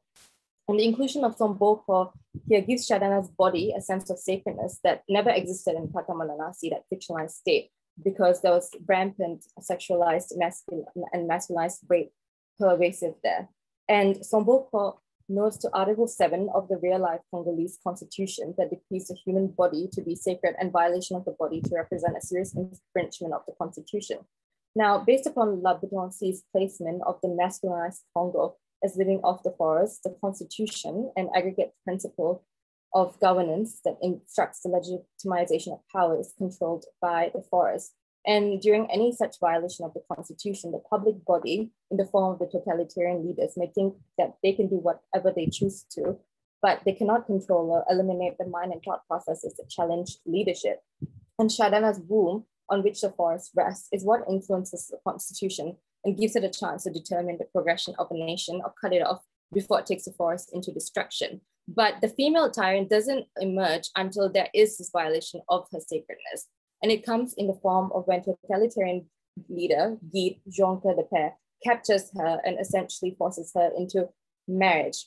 Now, during that post-marriage scene, he gives her une cascade de 8 gifles antérieures while she's unconscious, which is essentially rape. And the Guide gifle antérieure is only one half of this violation, because her grandfather, Martial, first appears as a ghost and gives her half a dozen gifle that leads to her passing out. And this double masculine violation is very much in breach of the Congolese constitution. But the womb doesn't necessarily drown the baby inside within a miscarriage, but expels it at birth. So she gives birth to son Kamachu Patatra, who will become later totalitarian lead Jonker de Pierre. And she initially aims to try and get him to absorb the forest's smell, sounds, and sights in their hourly talks. But she's forced to come to grips that the phallus will always violate the sacred female space, the body, when her son creates an annual week of virgins and impregnates 50 women yearly on live telecast, Le Guide et la Production.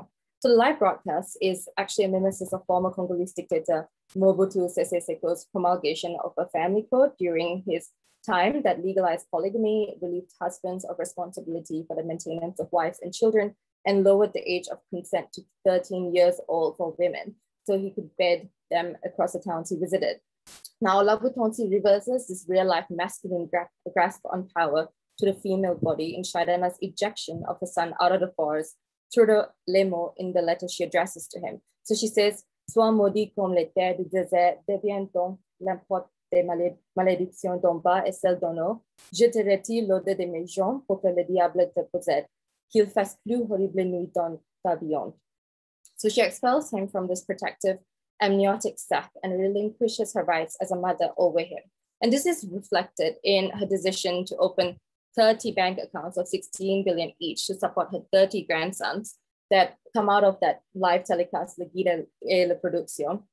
And they ultimately rebel with her against her son and their father.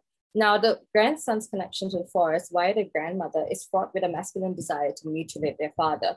Stating money is une arme impitoyable, they establish multiple industries to run the nation state Darmelia. And there's no reflection on their part about how much their grandmother has given through her money and the forest that she is. They tear the source of the resistance apart with industrialization and the pandering to European civilization. I will let you read the full passage, but essentially the grandsons adopt the approach of science as a surrogate of power, a belief that only modernity is capable of overthrowing the pervasive sense of bestiality and sexuality that is tied to that fictionalized Congo state. Now, their thirst for technology sees them establish new industries the forest has not seen, from tannery to controlling plants to West research, as well as mining, for instance, exploiter avec une compagnie la Belge avec l'aluminium, uranium, for example. Now, the real-life plundering and mismanagement of the Congo forest as we speak today, in its logging, clearing, poaching, and mining, such that the forest degrades at 2 million acres yearly, foretells that the womb that Labutonsi writes about within his novel may reach a period where it must die or extricate itself from the forest it's attached to. And this period arrives when her grandson, Jean Calcium, behind West Research, releases his deadly flies to attack all the Katamalanasi regions. So aged 129, Shaidana understands she's close to death and states, "C'est la faute des corps qui se souvient that il y aura 11 ans de saison sèche, tout sera charbon, les rivières s'éteindront, la forêt mourra de chaleur, puis il pleuvra pour des siècles et des siècles."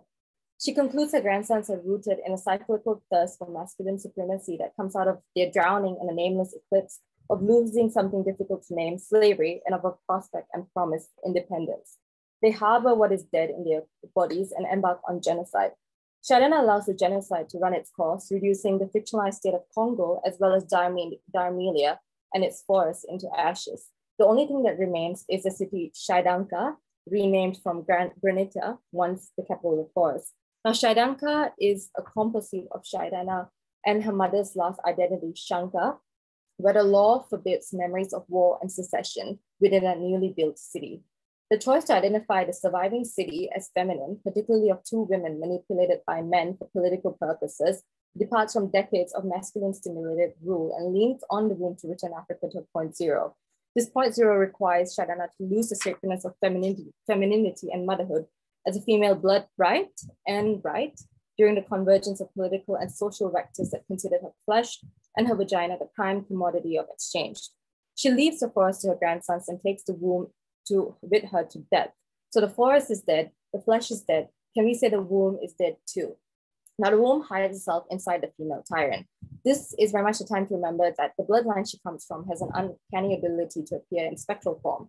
While Shaidana never appears as a ghost, unlike her mother and grandfather, she leaves her womb in the spectrality of time that outpaces that of the body. So the womb chooses to return to give the city a second chance at life in its own time, when the last vestiges of masculinity, reflected through a declining grandson, John Kelson, disappear. There is very much mixed hope in Labutonsi's ending that the womb can actually return Africa to a point zero, so long as masculinity is kept at bay.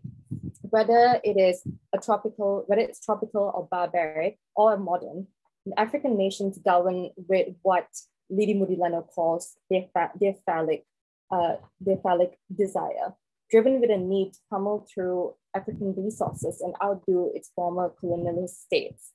The womb, in its bond to being a forest, affords the nation a chance to feed off its nutrients and establish a new order. However, the masculine body is so tied to violating the female body that the womb hidden has to pretty much, as Lady Modigliano says, s'ouvrir les sangs, and abandon its children, counting only on itself to self-regenerate an Africa that is very much drowning at its core within a masculinized desire for supremacy. And that is all. Thank you. Thank you. Right, so we are a little bit over the time, but we still do have some time for discussion, which is good. So, well, two fascinating papers with some overlaps as well. So I will open the floor to questions without further ado. Does anybody have any questions or comments?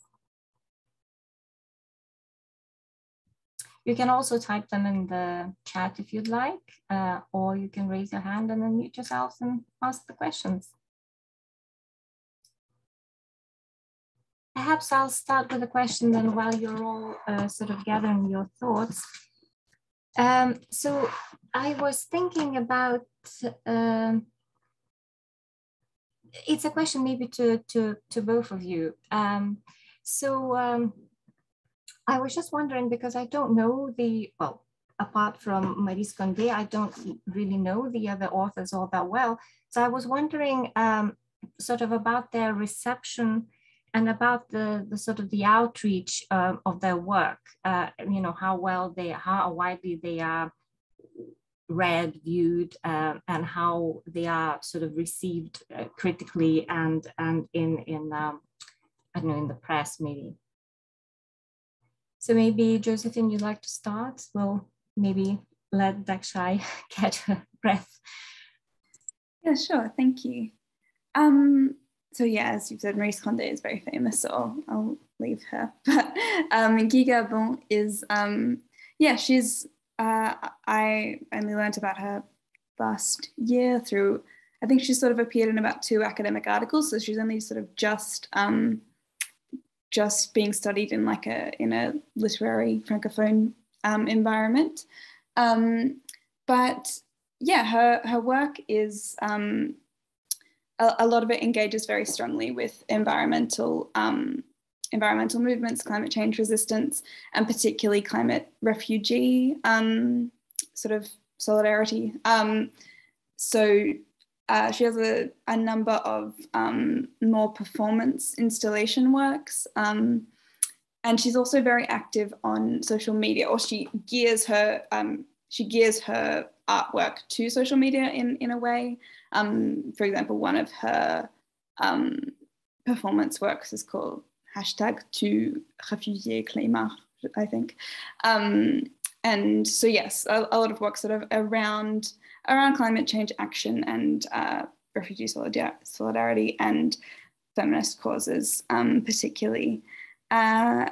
She's sort of growing, I think, in international respect and reception. She's had, in the last 2 years, or 2019, 2020, she's been in a, what's the word, like artist in residence program at Atlanta University, Clark Atlanta University in the US.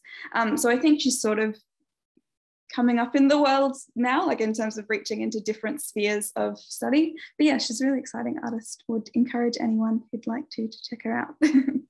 Definitely seems that way from what we've seen today. And yeah. Dakshayani, would you like to take over? Yeah, no problem. So I think with Sonny Laboutancy, he is very well regarded within the Francophone literature, specifically for those concentrating on sub-Saharan Africa. But I think the biggest problem that has come up, especially with scholarship tied to him, is that his novel is constantly compared to Gabriel Garcia Marquez's 100 Years of Solitude, especially in its use of magical realism, and with people trying to figure out if that realism or that sense of parallel narratives between like the Pygmies as well as like the Native Americans within Marquez's novel have that parallel, or whether there is something that is missing there. And ultimately, I think only recently there has been a sense of a desire to like deconstruct what it means, as well as, you know, how gender plays there, because it is very prominent, but it is constantly suppressed for, you know, magical realism, that argument on magical realism versus science fiction, as well as how totalitarianism and the concept of totalitarianism as a political theory operates within a novel. So unless you actually unpack the actions of the female characters, it is quite difficult, I would say, to see how it comes out, but it does come up very strongly, because ultimately there is a connection between all these totalitarian leaders, and they're very much birthed, I would say, by these two women, and they try to ultimately suppress them as much as they can, although it ultimately comes back to them at the end, that femininity comes out through all the ashes of the cities that go down in flames because of the masculinized supremacy, as Lidi Modigliano calls it.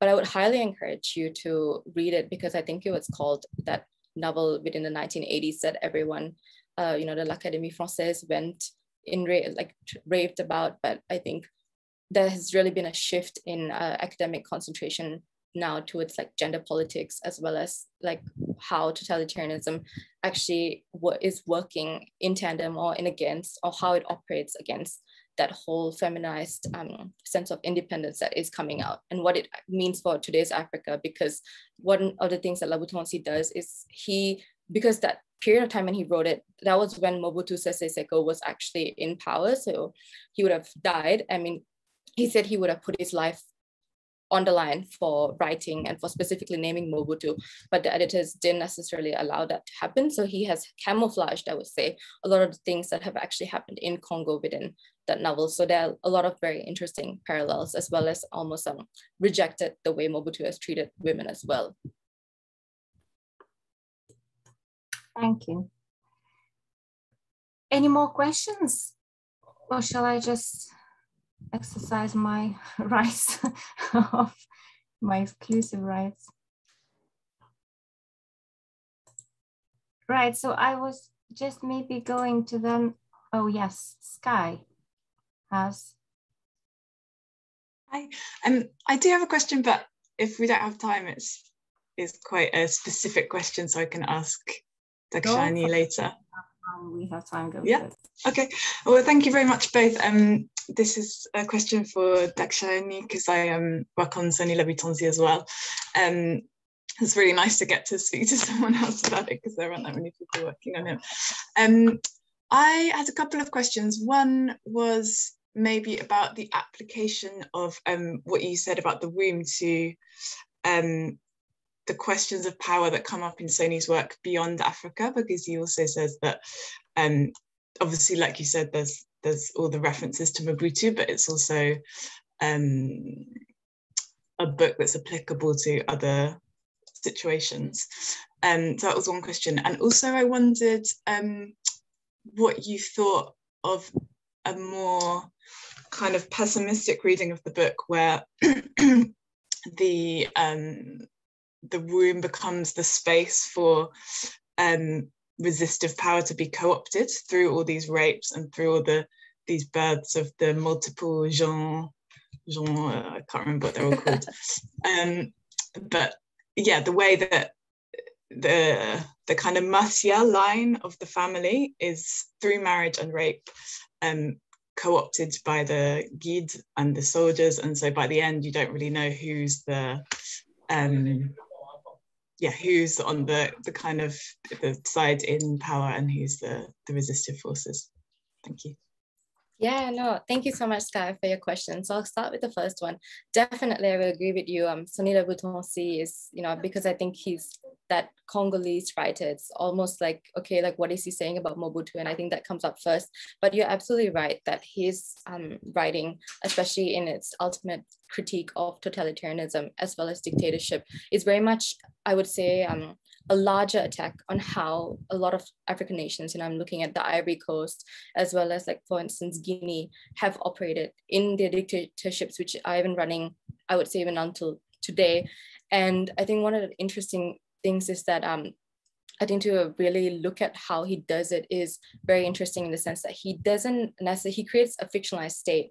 And there is just a lot of, all the big ones, the bestiality, that rape, the constant like plundering of like forest resources.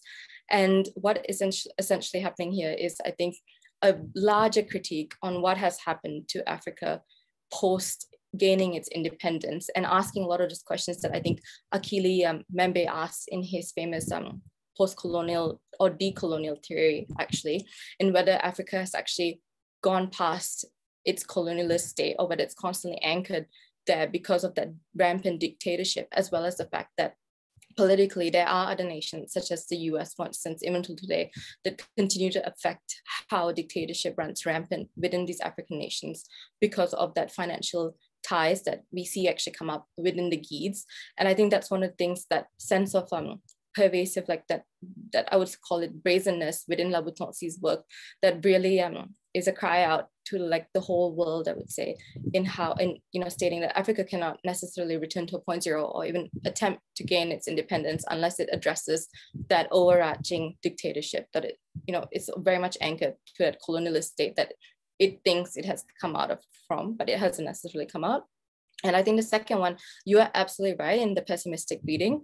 I think when I read it the first time, I thought that it was extremely pessimistic as well in terms of how, these two women, or even the like resistance against these totalitarian leaders, were constantly fighting. And all that happened was that, bombs took place and cities burnt down, and then it's ashes, and then nothing really happens. It's almost like the ending is like a restart of life, but then there's this person who looks like as if a dictator is going to come out of this person. And I think you are also right in that it is very difficult to understand if the women, because of the fact that they have contributed to, because they are birthing or giving birth to these totalitarian leaders, whether they are good or evil. And I think ultimately that's where I think the daughter Shaidana, from that bloodline of Shaidana and Martial, comes to be a little bit different in the sense of that interaction with the forest, because I think until the forest becomes that nation state under science fiction, it is very much an outside territory, outside Kata Melanasi and all of the bestiality, sexuality and violence that runs rampant there. And it's that organic state that is almost like a holding in resistance that isn't necessarily untapped, but there is a sense that, if whether it's a woman, even if that woman, does come into play within the forest and becomes the forest, is there a danger then that because Shaidana is also a part of Kata Melanasi, that kind of stains whatever the forest has to offer in a way because of that dual association she has. So I think that's the problem really with La Boutonsi's work, is that dual association, because a character such as her is, born within that fictionalized state and then ultimately goes into the forest, but then comes back to that very same problem because of the men around her. And it does provide a pessimistic view of whether the womb actually has to, it just has to obliterate itself almost because of all the trouble that has been induced from the children it has given birth to. Thank you. Thank you. Any more questions or comments?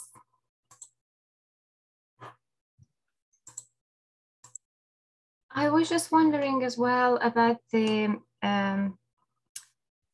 sort of the use of traditional maternal images, and this question is in particular to Josephine.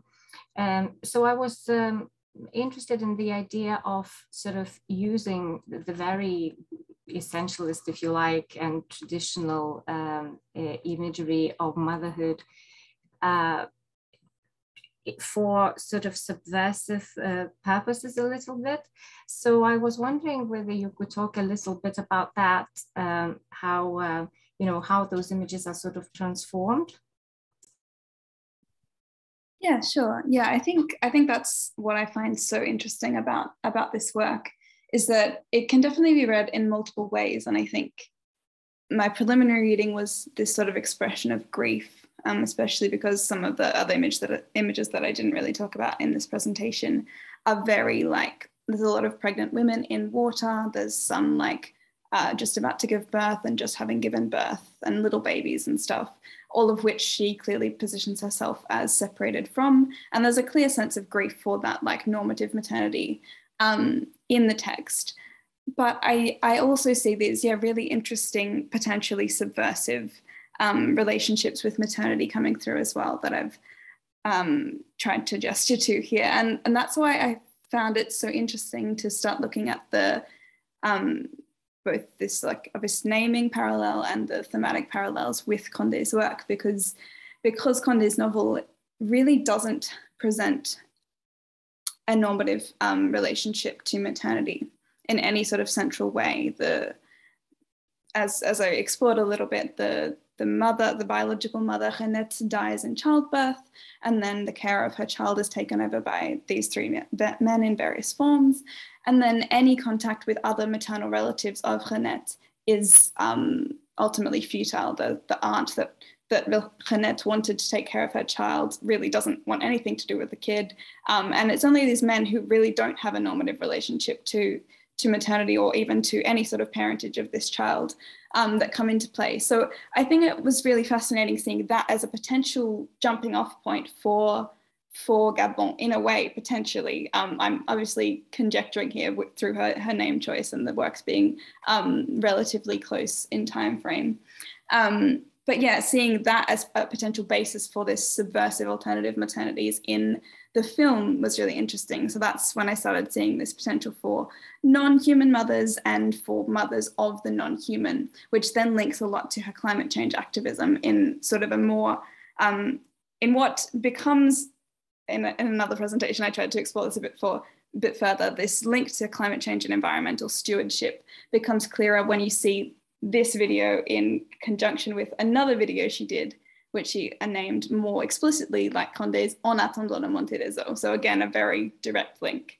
And in that En attendant la montée des eaux, she very much talks about climate change action, and there's a number of artistic installations. So seeing these two presentations of maternity in conjunction lends itself to, this really interesting use of traditional images of maternity and essentialist like links between birth and parentage and stuff in this different context, which I think it's a really interesting use of traditional images for unusual purposes.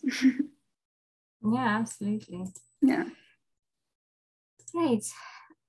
Well, are there any questions or comments to either or both of the presenters?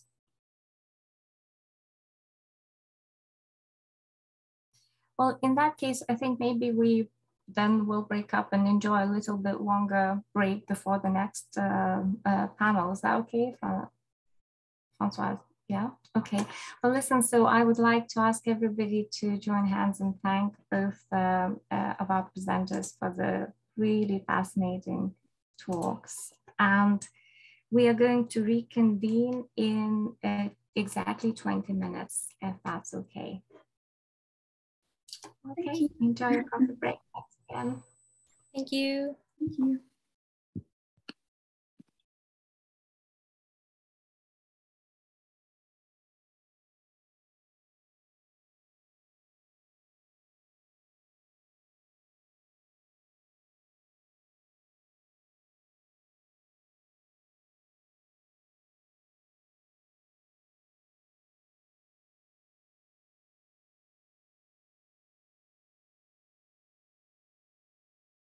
I already have a couple of questions, but we will keep them for the end. We will move on to our second speaker, Elly Walters, who is a first-year DPhil candidate at Wharton College, the University of Oxford, In July 2021, she completed an MS in Women's Studies, also at Wharton, and she graduated the year before with a BA in Modern and Medieval Languages from the University of Cambridge. And research background is in French and Francophone studies, with a focus on 20th and 21st century queer and disability literatures. And today, Elly is going to talk about water and mental unhealth in Amélie Nothomb's Soif and Marie Darrieussecq, La Mer à l'envers, which were both published in 2019. Elly, the floor is yours. Thank you so much, Caroline, and thank you so much, Dalila, for such an exciting paper. I'm so excited to discuss it. I'm just going to share my screen. If you can't hear me or my internet goes, just shout because I can move. Also, if you hear small, high-pitched screams, I live opposite a school, so that's what that is. But again, I can move. Okay. Can you all see that and hear me? Yeah, brilliant. Okay. So today I'm going to be presenting on my own ongoing research on the interactions between water and mental distress in 21st century French and Francophone women's fiction. This paper looks specifically at Marie Darrieussecq's La Mer à l'envers and Amélie Nothom's Soif, two novels that were published a day apart in August 2019. In line with Darrieussecq's and Nothom's past writing on eating disorders, grief, depression, and trauma, I will argue that depictions of distress and non-eating are immersed with the aqueous as narrative attentions turn from plates to landscape in Darrieussecq's text and from hunger to thirst in Nothom's. Just some content warnings before I start. This presentation will include discussion of mental illness, particularly eating disorders, as well as mentions of death and drowning. My paper will be roughly 15 minutes long, and I'd be more than happy to send over my slides afterwards if you'd prefer not to listen right now. La Mer à l'envers tracks Rose Goyeneche, psychiatrist and mother of two, as she embarks on a 10-day cruise across the Mediterranean with her two children. When a migrant boat capsizes close by, Rose witnesses the rescue effort and encounters Eunice, an adolescent from Niger, to whom she gives her son's mobile phone. They part unexpectedly when the refugees are removed from the ship, but remain, through the phone, within one another's reach. One day, Eunice calls from a refugee camp in Calais, where he lies injured and starving. Rose drives to the north coast to find Eunice and settles him into her family home to rest and recuperate. La Mer à l'envers also demonstrates preoccupation with food, eating, nourishment, bodily form, and weight, one which has been explored extensively in secondary literature on Darrieussecq's writing. The theme of non-eating appears in varying degrees of implicit or explicitness throughout Darrieussecq's corpus. Her short story Encore là, for example, tracks a mother's fixation with losing kilos and cutting calories as she stews in postpartum depression, whilst Darrieussecq's first novel, Truise, has been read by scholars as evoking themes of bulimia and anorexia. In La Mer à l'envers, the food anxiety is subtle, almost subtextual. Protagonist Rose neither seeks nor receives medical attention linked to eating or disorder. Instead, possible symptoms accumulate and appear only, it seems, in between the novel's lines. What I mean by this is, there seems to be an unspoken understanding between narrator and reader that Rose's eating habits are different, perhaps more disordered, than those of her family and entourage. The narrative is interspersed with meal times in which Rose's portion is starkly smaller, more modest than that of her fellow diner. Take, for instance, the following all-inclusive breakfast that she shares with her daughter. Pendant qu'elle, and elle is Rose, pendant qu'elle buvait un espresso en grignotant des amandes et des fruits, Emma empilait des croissants et des pancakes et des gaufres et des donuts et du Nutella et du sirop d'érable. The opposing implications of grignoter, to nibble, in this case almonds, and empiler, to stack or pile high the pancakes, reinforce the juxtaposition between Rose's poultry, fruit and nut mix and Emma's plate full of sugars and fats. A similar juxtaposition can be found in a fast food order for Rose and Eunice. Un hamburger à la Micaline, sans bacon, une salade pour elle et deux coca light pour elle. The third person narration is soaked with and steered by Rose's stream of consciousness, meaning that the qualifying of what is pour elle and crucially what is not pour elle corresponds to the virtue or goodness she ascribes to choosing a salad over a burger, to selecting quote-unquote good foods as per a Western pseudo-logic of dieting, detox, and weight loss, or weight control. Several times throughout the novel, Rose's subjectivity shifts focus from measly food portions to the expansiveness of the sea. Darrieussecq is well known for her water writing, the maritime focus of which becomes crystal clear just from looking at her list of publications.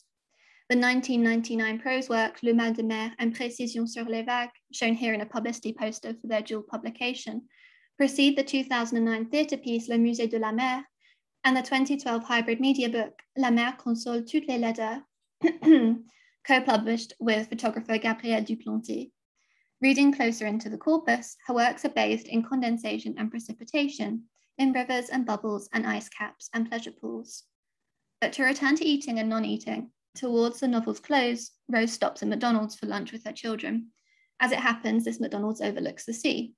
And as Rose forgoes a Big Mac, the aqueous takes the place of the elemental in the novel's streams of consciousness. Elle déjeune sur la terrasse du McDo, et la dort plonge dans l'Atlantique. Le fleuve est d'un gris de zinc sur le bleu laiteux de la mer, un paysage bicolore et liquide, l'eau douce qui entre dans l'eau salée. As Rose's attention moves from lunch to landscape, from repas to rivière, she fixates on the coalescence of waters instead of the lunch she consumes in its view. Whilst the protagonist fills her mind's eye with water, its colours, patterns, movements, and textures, she does not fill her body in this same way. Although the sea is a reassuring constant, a reliable visual feast for Rose, it is also a source of crisis and distress. Aboard the cruise ship early one morning, Rose witnesses the rescue of migrants from their capsized boats. Et là, dans la mer, est-ce un nageur? Est-ce qu'on pouvait nager dans ces positions? Il était mort. Ils étaient en train de repêcher, là, juste au-dessus, le corps d'un homme mort. After seeing the body of a drowned man in the sea, Rose stumbles back to her cabin, her thoughts foggy and mind adrift. She stands motionless beside her sleeping children, feeling at a loss for what to do. She resolves, une douche, voilà une douche. The ephemeral respite that Rose finds in this immersive encounter with water finds its antithesis in the preceding image of the drowned man, gesturing to a slippery polysemy of water in La Mer à l'envers, at once restorative and irreversibly destructive. As stated in a 2001 interview with Françoise Bunel and Thierry Gondiou, the childhood death of Darrieussecq's brother by drowning underpins her fiction, which swells with water in all its affective nuances. The author's familial grief saturates the novel, I suggest, with a sea-based existential fear.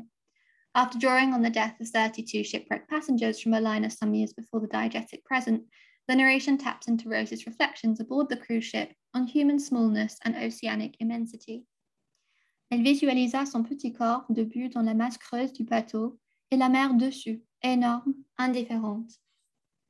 Death, a presence as énorme and indifférente as the Mediterranean, infiltrates and complicates Darrieussecq's writing of bodies of water, which, all at once in the novel, serve as a distraction from hunger and a reminder of mortality. With this polysemy in mind, I turn to Soif, Notom's 27th novel to be published since 1992.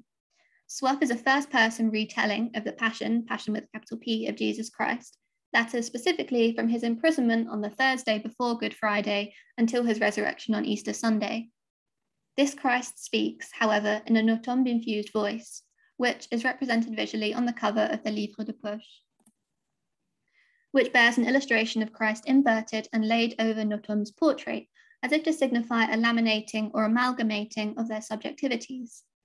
This amalgamation is clear in the Notombean Christ's sermons and soliloquies themselves. He speaks aloofly of his sexuality. He shares a need to faire pipi. He ruminates on maternal love and loss, and jokes freely that, for instance, confondre son amoureuse avec sa mère, c'est peu recommandable. Most importantly for this paper, Soif, as its title suggests, has a strong focus on thirst, specifically extreme thirst, a kind of dehydrated wisdom that the Notombean Christ looks to impart upon the reader. Tentez cette expérience. Après avoir durablement crevé de soif, ne buvez pas le gobelet d'eau d'un trait. Prenez une seule gorgée, gardez-la en bouche quelques secondes avant de l'avaler. L'amour que vous éprouvez à cet instant précis pour la gorgée d'eau, c'est Dieu. Here, the Notombean Christ encourages us to delay drinking as long as possible, to delay that first sip of water until we are quote-unquote dying of thirst, And rather than gulping down that first sip and the second and so on, the Northumbrian Christ asks us to hold it in our mouths, to wait a little longer before quenching our thirst. It is in this moment, he avows, that the warmth we feel for the mouthful of water is divine. It is God, c'est Dieu. Prolonging thirst is worth it, therefore, for the godly elation we feel at its end. If the first gulp of water is God, it is also interesting to note that later on in the novel, the Northumbrian Christ professes the following: L'amour de Dieu, c'est l'eau qui n'étanche jamais. These two quotations, which span the same line of logic, belong to a kind of diegetic formula. Intense thirst plus one mouthful of water equals God. And the love of God is equivalent to limitless mouthfuls of water. Water lies as relief, even reward. Water and the sensations that it can elicit, love, joy, and pleasure, are God.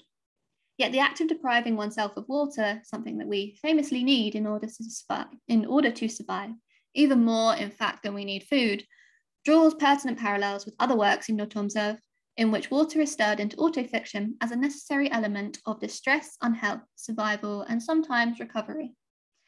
In 2004, her 2004 Biographie de la faim, in which the author tracks her adolescent experience of anorexia, the autofictional Amélie writes, En un monde où tout était compté, où les portions les plus incongrues me semblent encore procéder d'un rationnement, le seul infinipiable était l'eau, robinet ouvert sur la source éternelle. In this quotation, which is emblematic of Biographie de la faim more broadly, Amélie looks to offset rationing, emptiness, and starvation with the vastness and infinitude of water. What she calls her surfaim is inextricably linked to her sursoif. In other words, her extreme thirst derives from and is anchored in extreme hunger. Soif, too, bears traces of what Catherine Rogers has described as, quote, an anorexic sensibility, which perhaps stems from Nothom's own anorexia during her adolescence, end quote. Some way into the novel, the Northumbrian Christ mentions a preoccupation with his weight. Je mange le minimum, porter plus que mes 55 kilos me suffirait. And notes how some refuse to hear him due to his maigreur, asking themselves, comment attribuer la moindre sagesse à cet échalas? So the Northumbrian Christ is thin to the extent of being overlooked as a prophet. He is scorned and disdained and compared to a stick, stake, or reed. Although the Northumbrian Christ is situated between his own ascetic food discipline and the scornful weight discrimination of others, the main source of his agony, as told in Soif, stems from those final hours of the Passion, capital P, hanging from the cross. This agony wanes, however, for the Northumbrian Christ through his devotion to and reverence for thirst.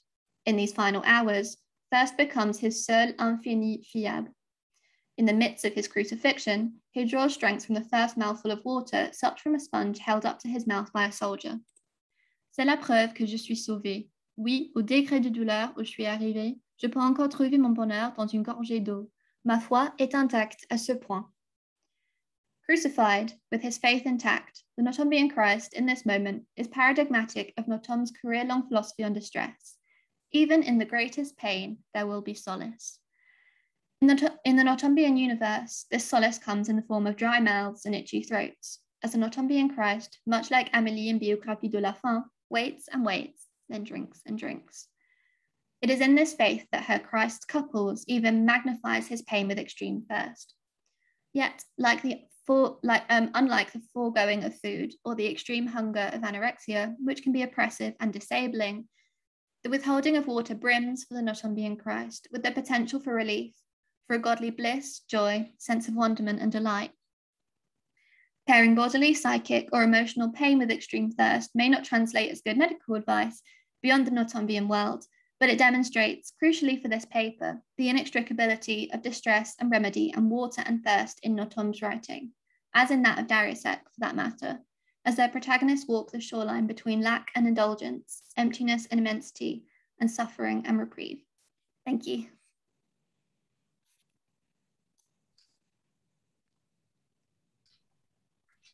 Thank you very much, Elly and Dalila. They were both absolutely fascinating papers. So I'm going to open the floor to questions already. Has anybody got a question for our speakers to start with? Okay, I'll make a start, and it will give you a few minutes to gather your thoughts. I was really struck by the different focus. Obviously, Dalila, you focus more on the land, and Elly, you focus much more on the water. And it's interesting that the authors in most cases are trying are using land and water in both cases to really push what they wanted to do that project as it stands. I'll start maybe with a question with Elly there. I was obviously making the connection with Biographie de la Fin when you were talking about this first and this extreme emphasis on first and the potomanie that she's also explaining that she is cultivating almost in Biographie de la Fin.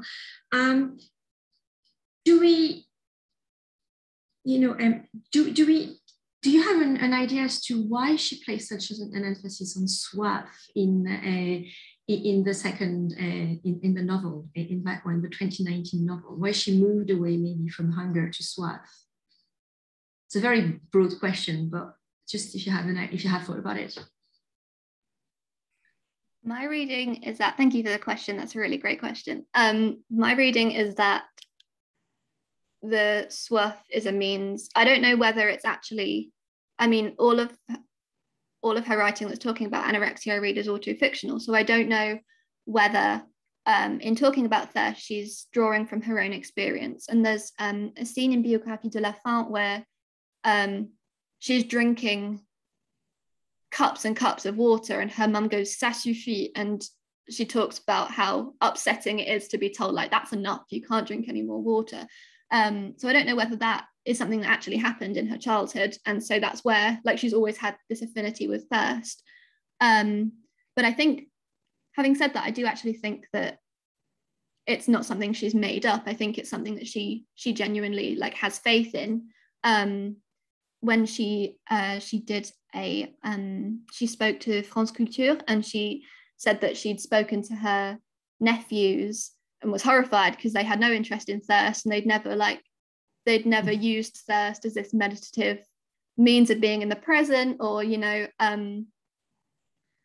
like becoming a tube, as she talks about in Métaphysique des tubes, as drinking water and then flushing it out, and how exciting that is. And I think that the way that I read it is she,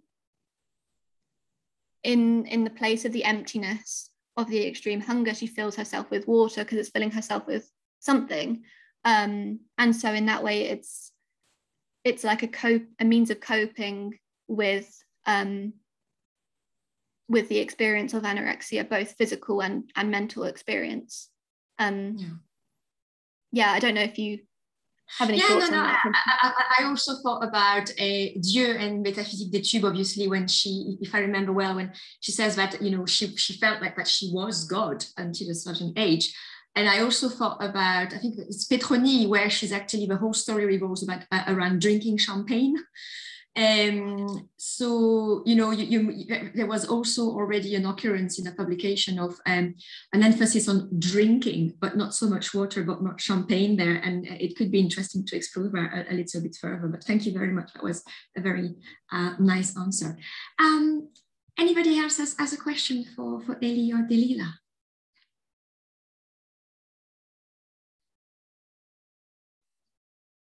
No, I'll ask you a question then, Dalila. I'm not familiar at all. I'll get to you in a second, Egle. I'm not familiar at all with the rhizome. Well, I'm a bit with the rhizome, but not with the work of Maestri. And I wonder if you could say a little bit more about the correlation between hierarchy and patriarchy in the work. Yeah, so I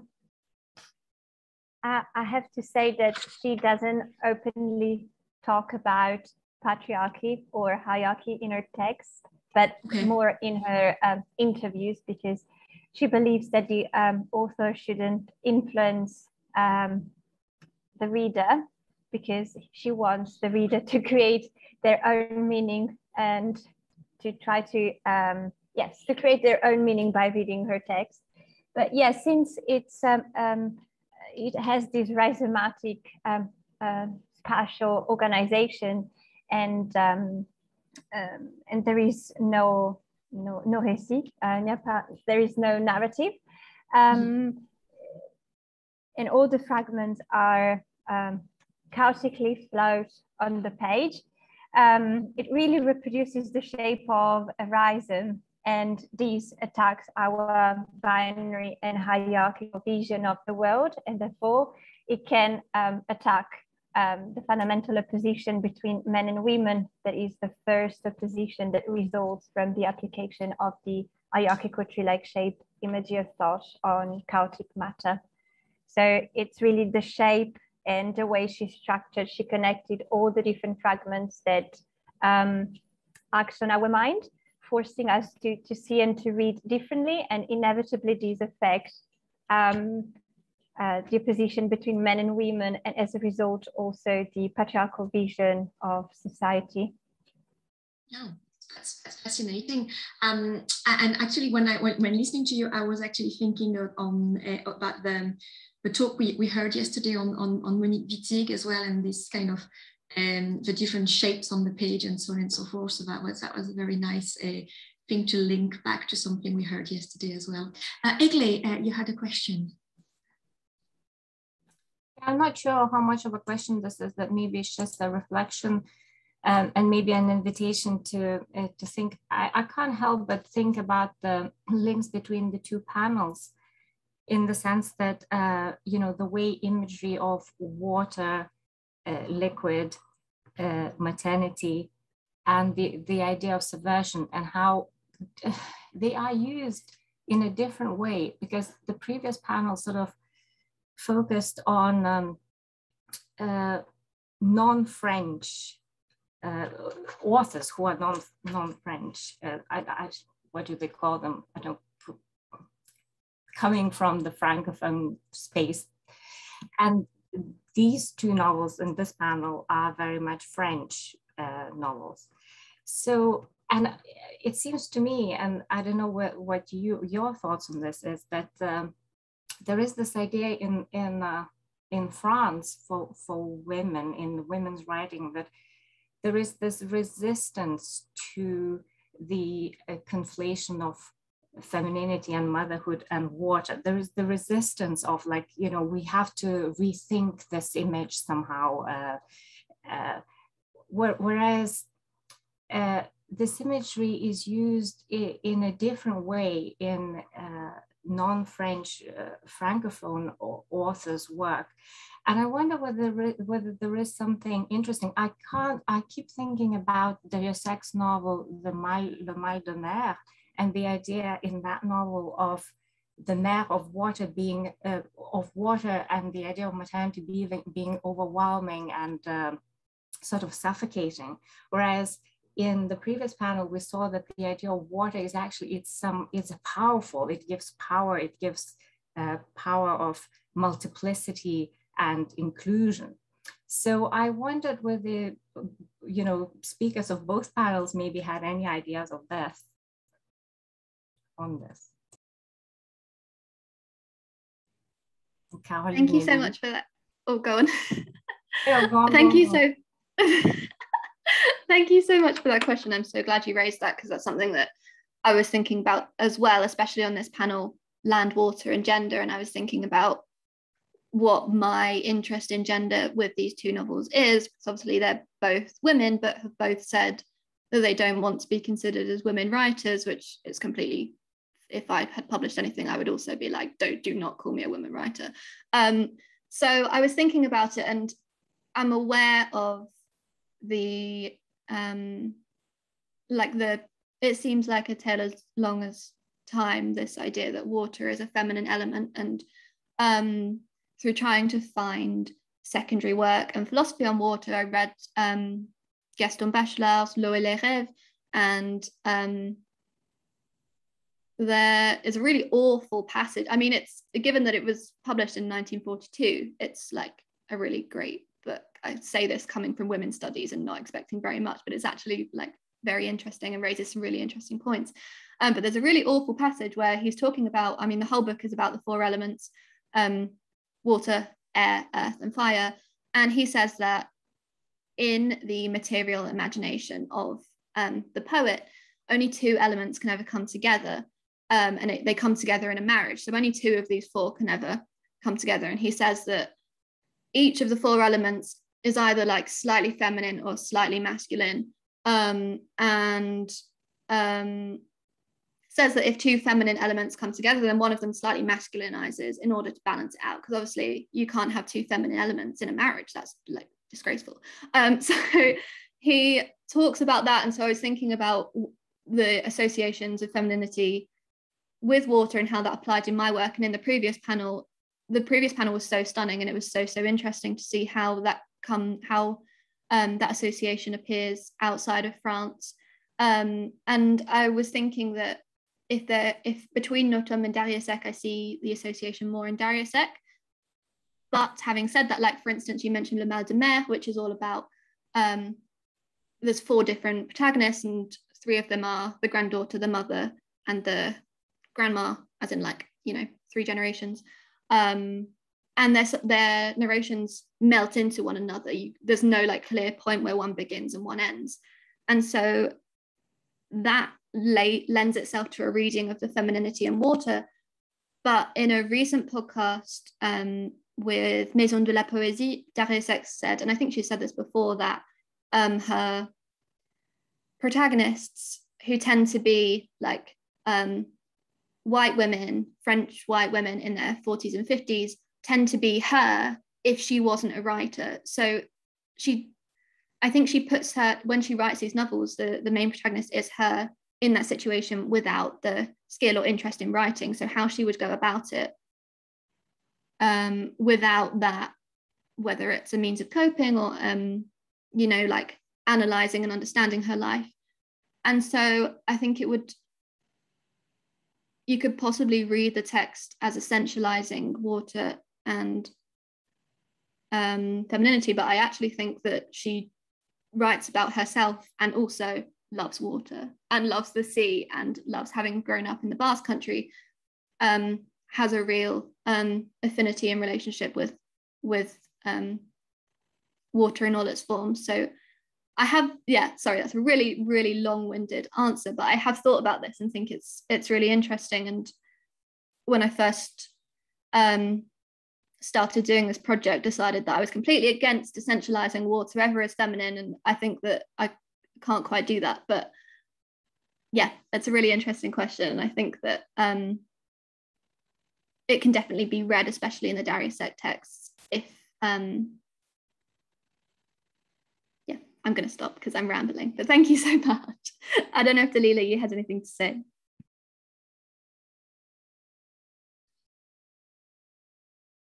I don't know if anyone from the previous panel want to add anything to that. Josephine, maybe? Yeah, I might just jump in just because, so my sort of whole PhD project is about examining this, this relationship between water and femininity in the context of island spaces, right? So countries surrounded by water, and how that might inflect the different ways that the women artists of my corpus interact with this representation of water and their representation of gender. So interestingly, I started off at kind of the opposite point of like, I know there's this association of water and femininity, and I want to see where that goes in a non-French setting, because I came in with I guess because of Bachelard and some of the other sort of earlier like second wave feminist texts where they play with elements and maternity in kind of essentialist ways, that this association might be a Eurocentric one that I've just coming in with and wanted to see where that changes in these different contexts.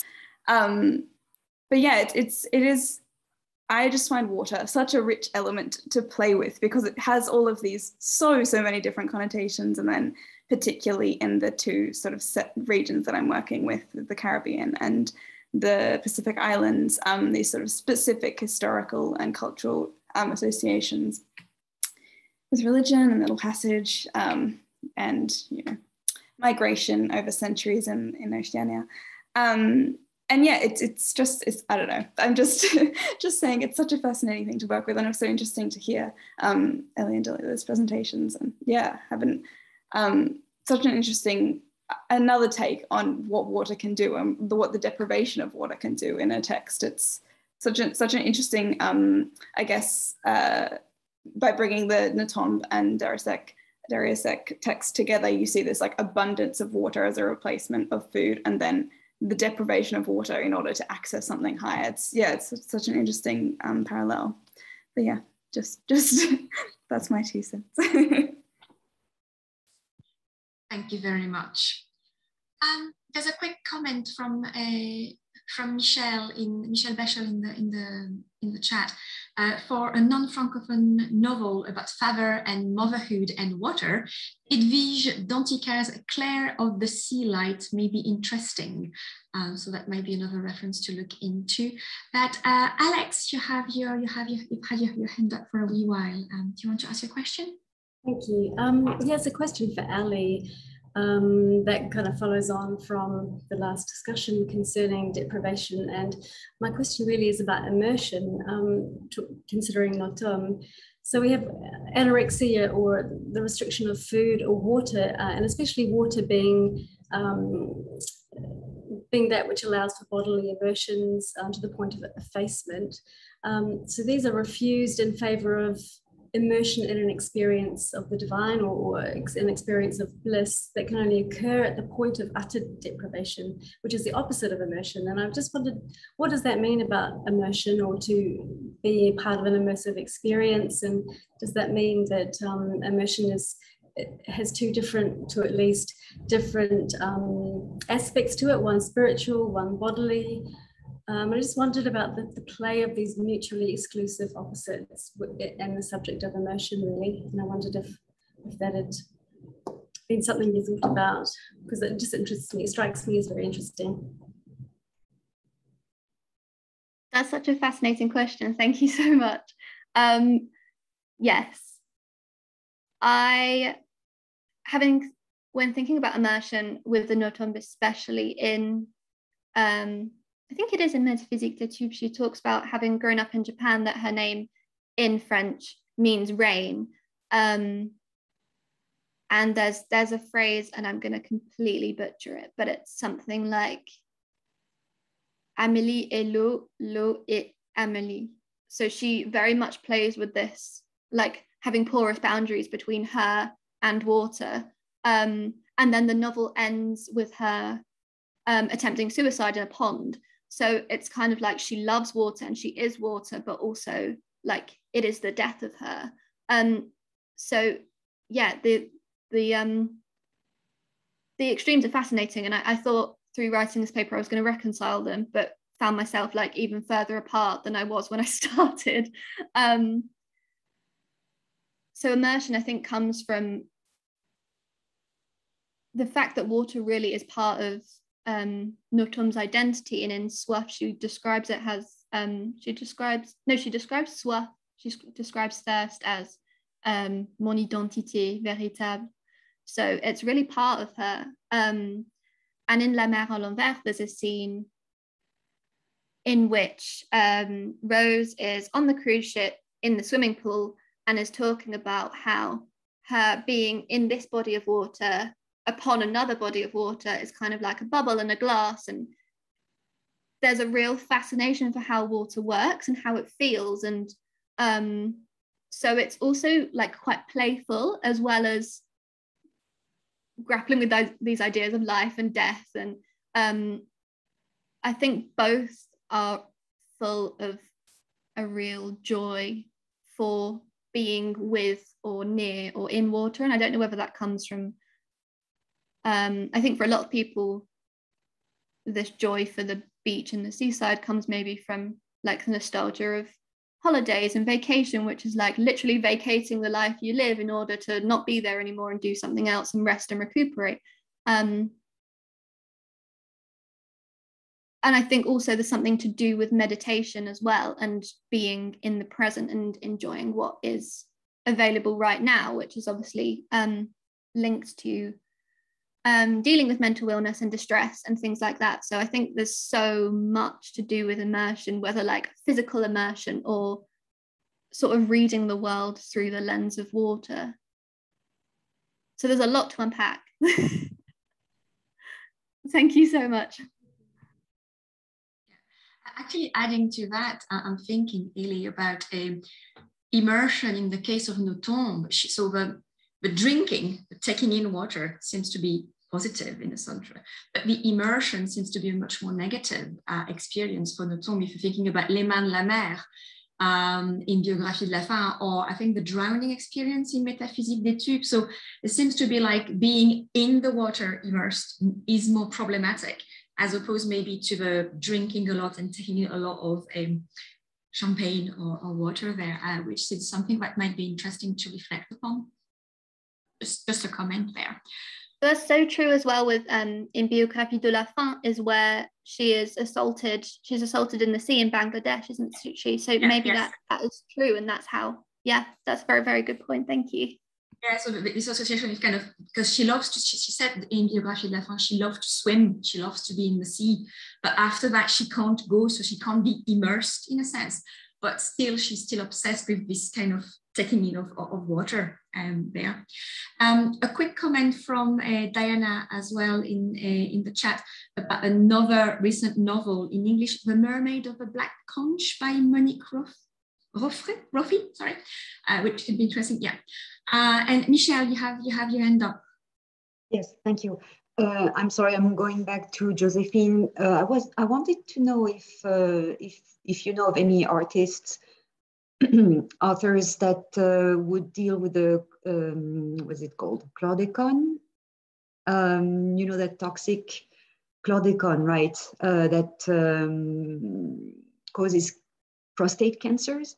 That was used for decades in Guadeloupe and Martinique. I don't. Not yet.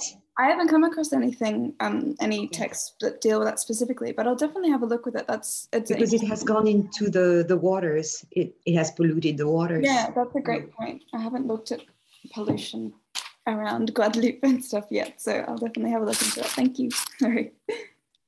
Pollution being an interesting word too. True, yeah.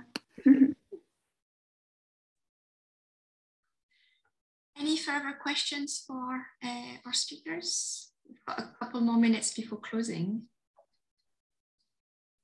Yeah, Elly, on you go.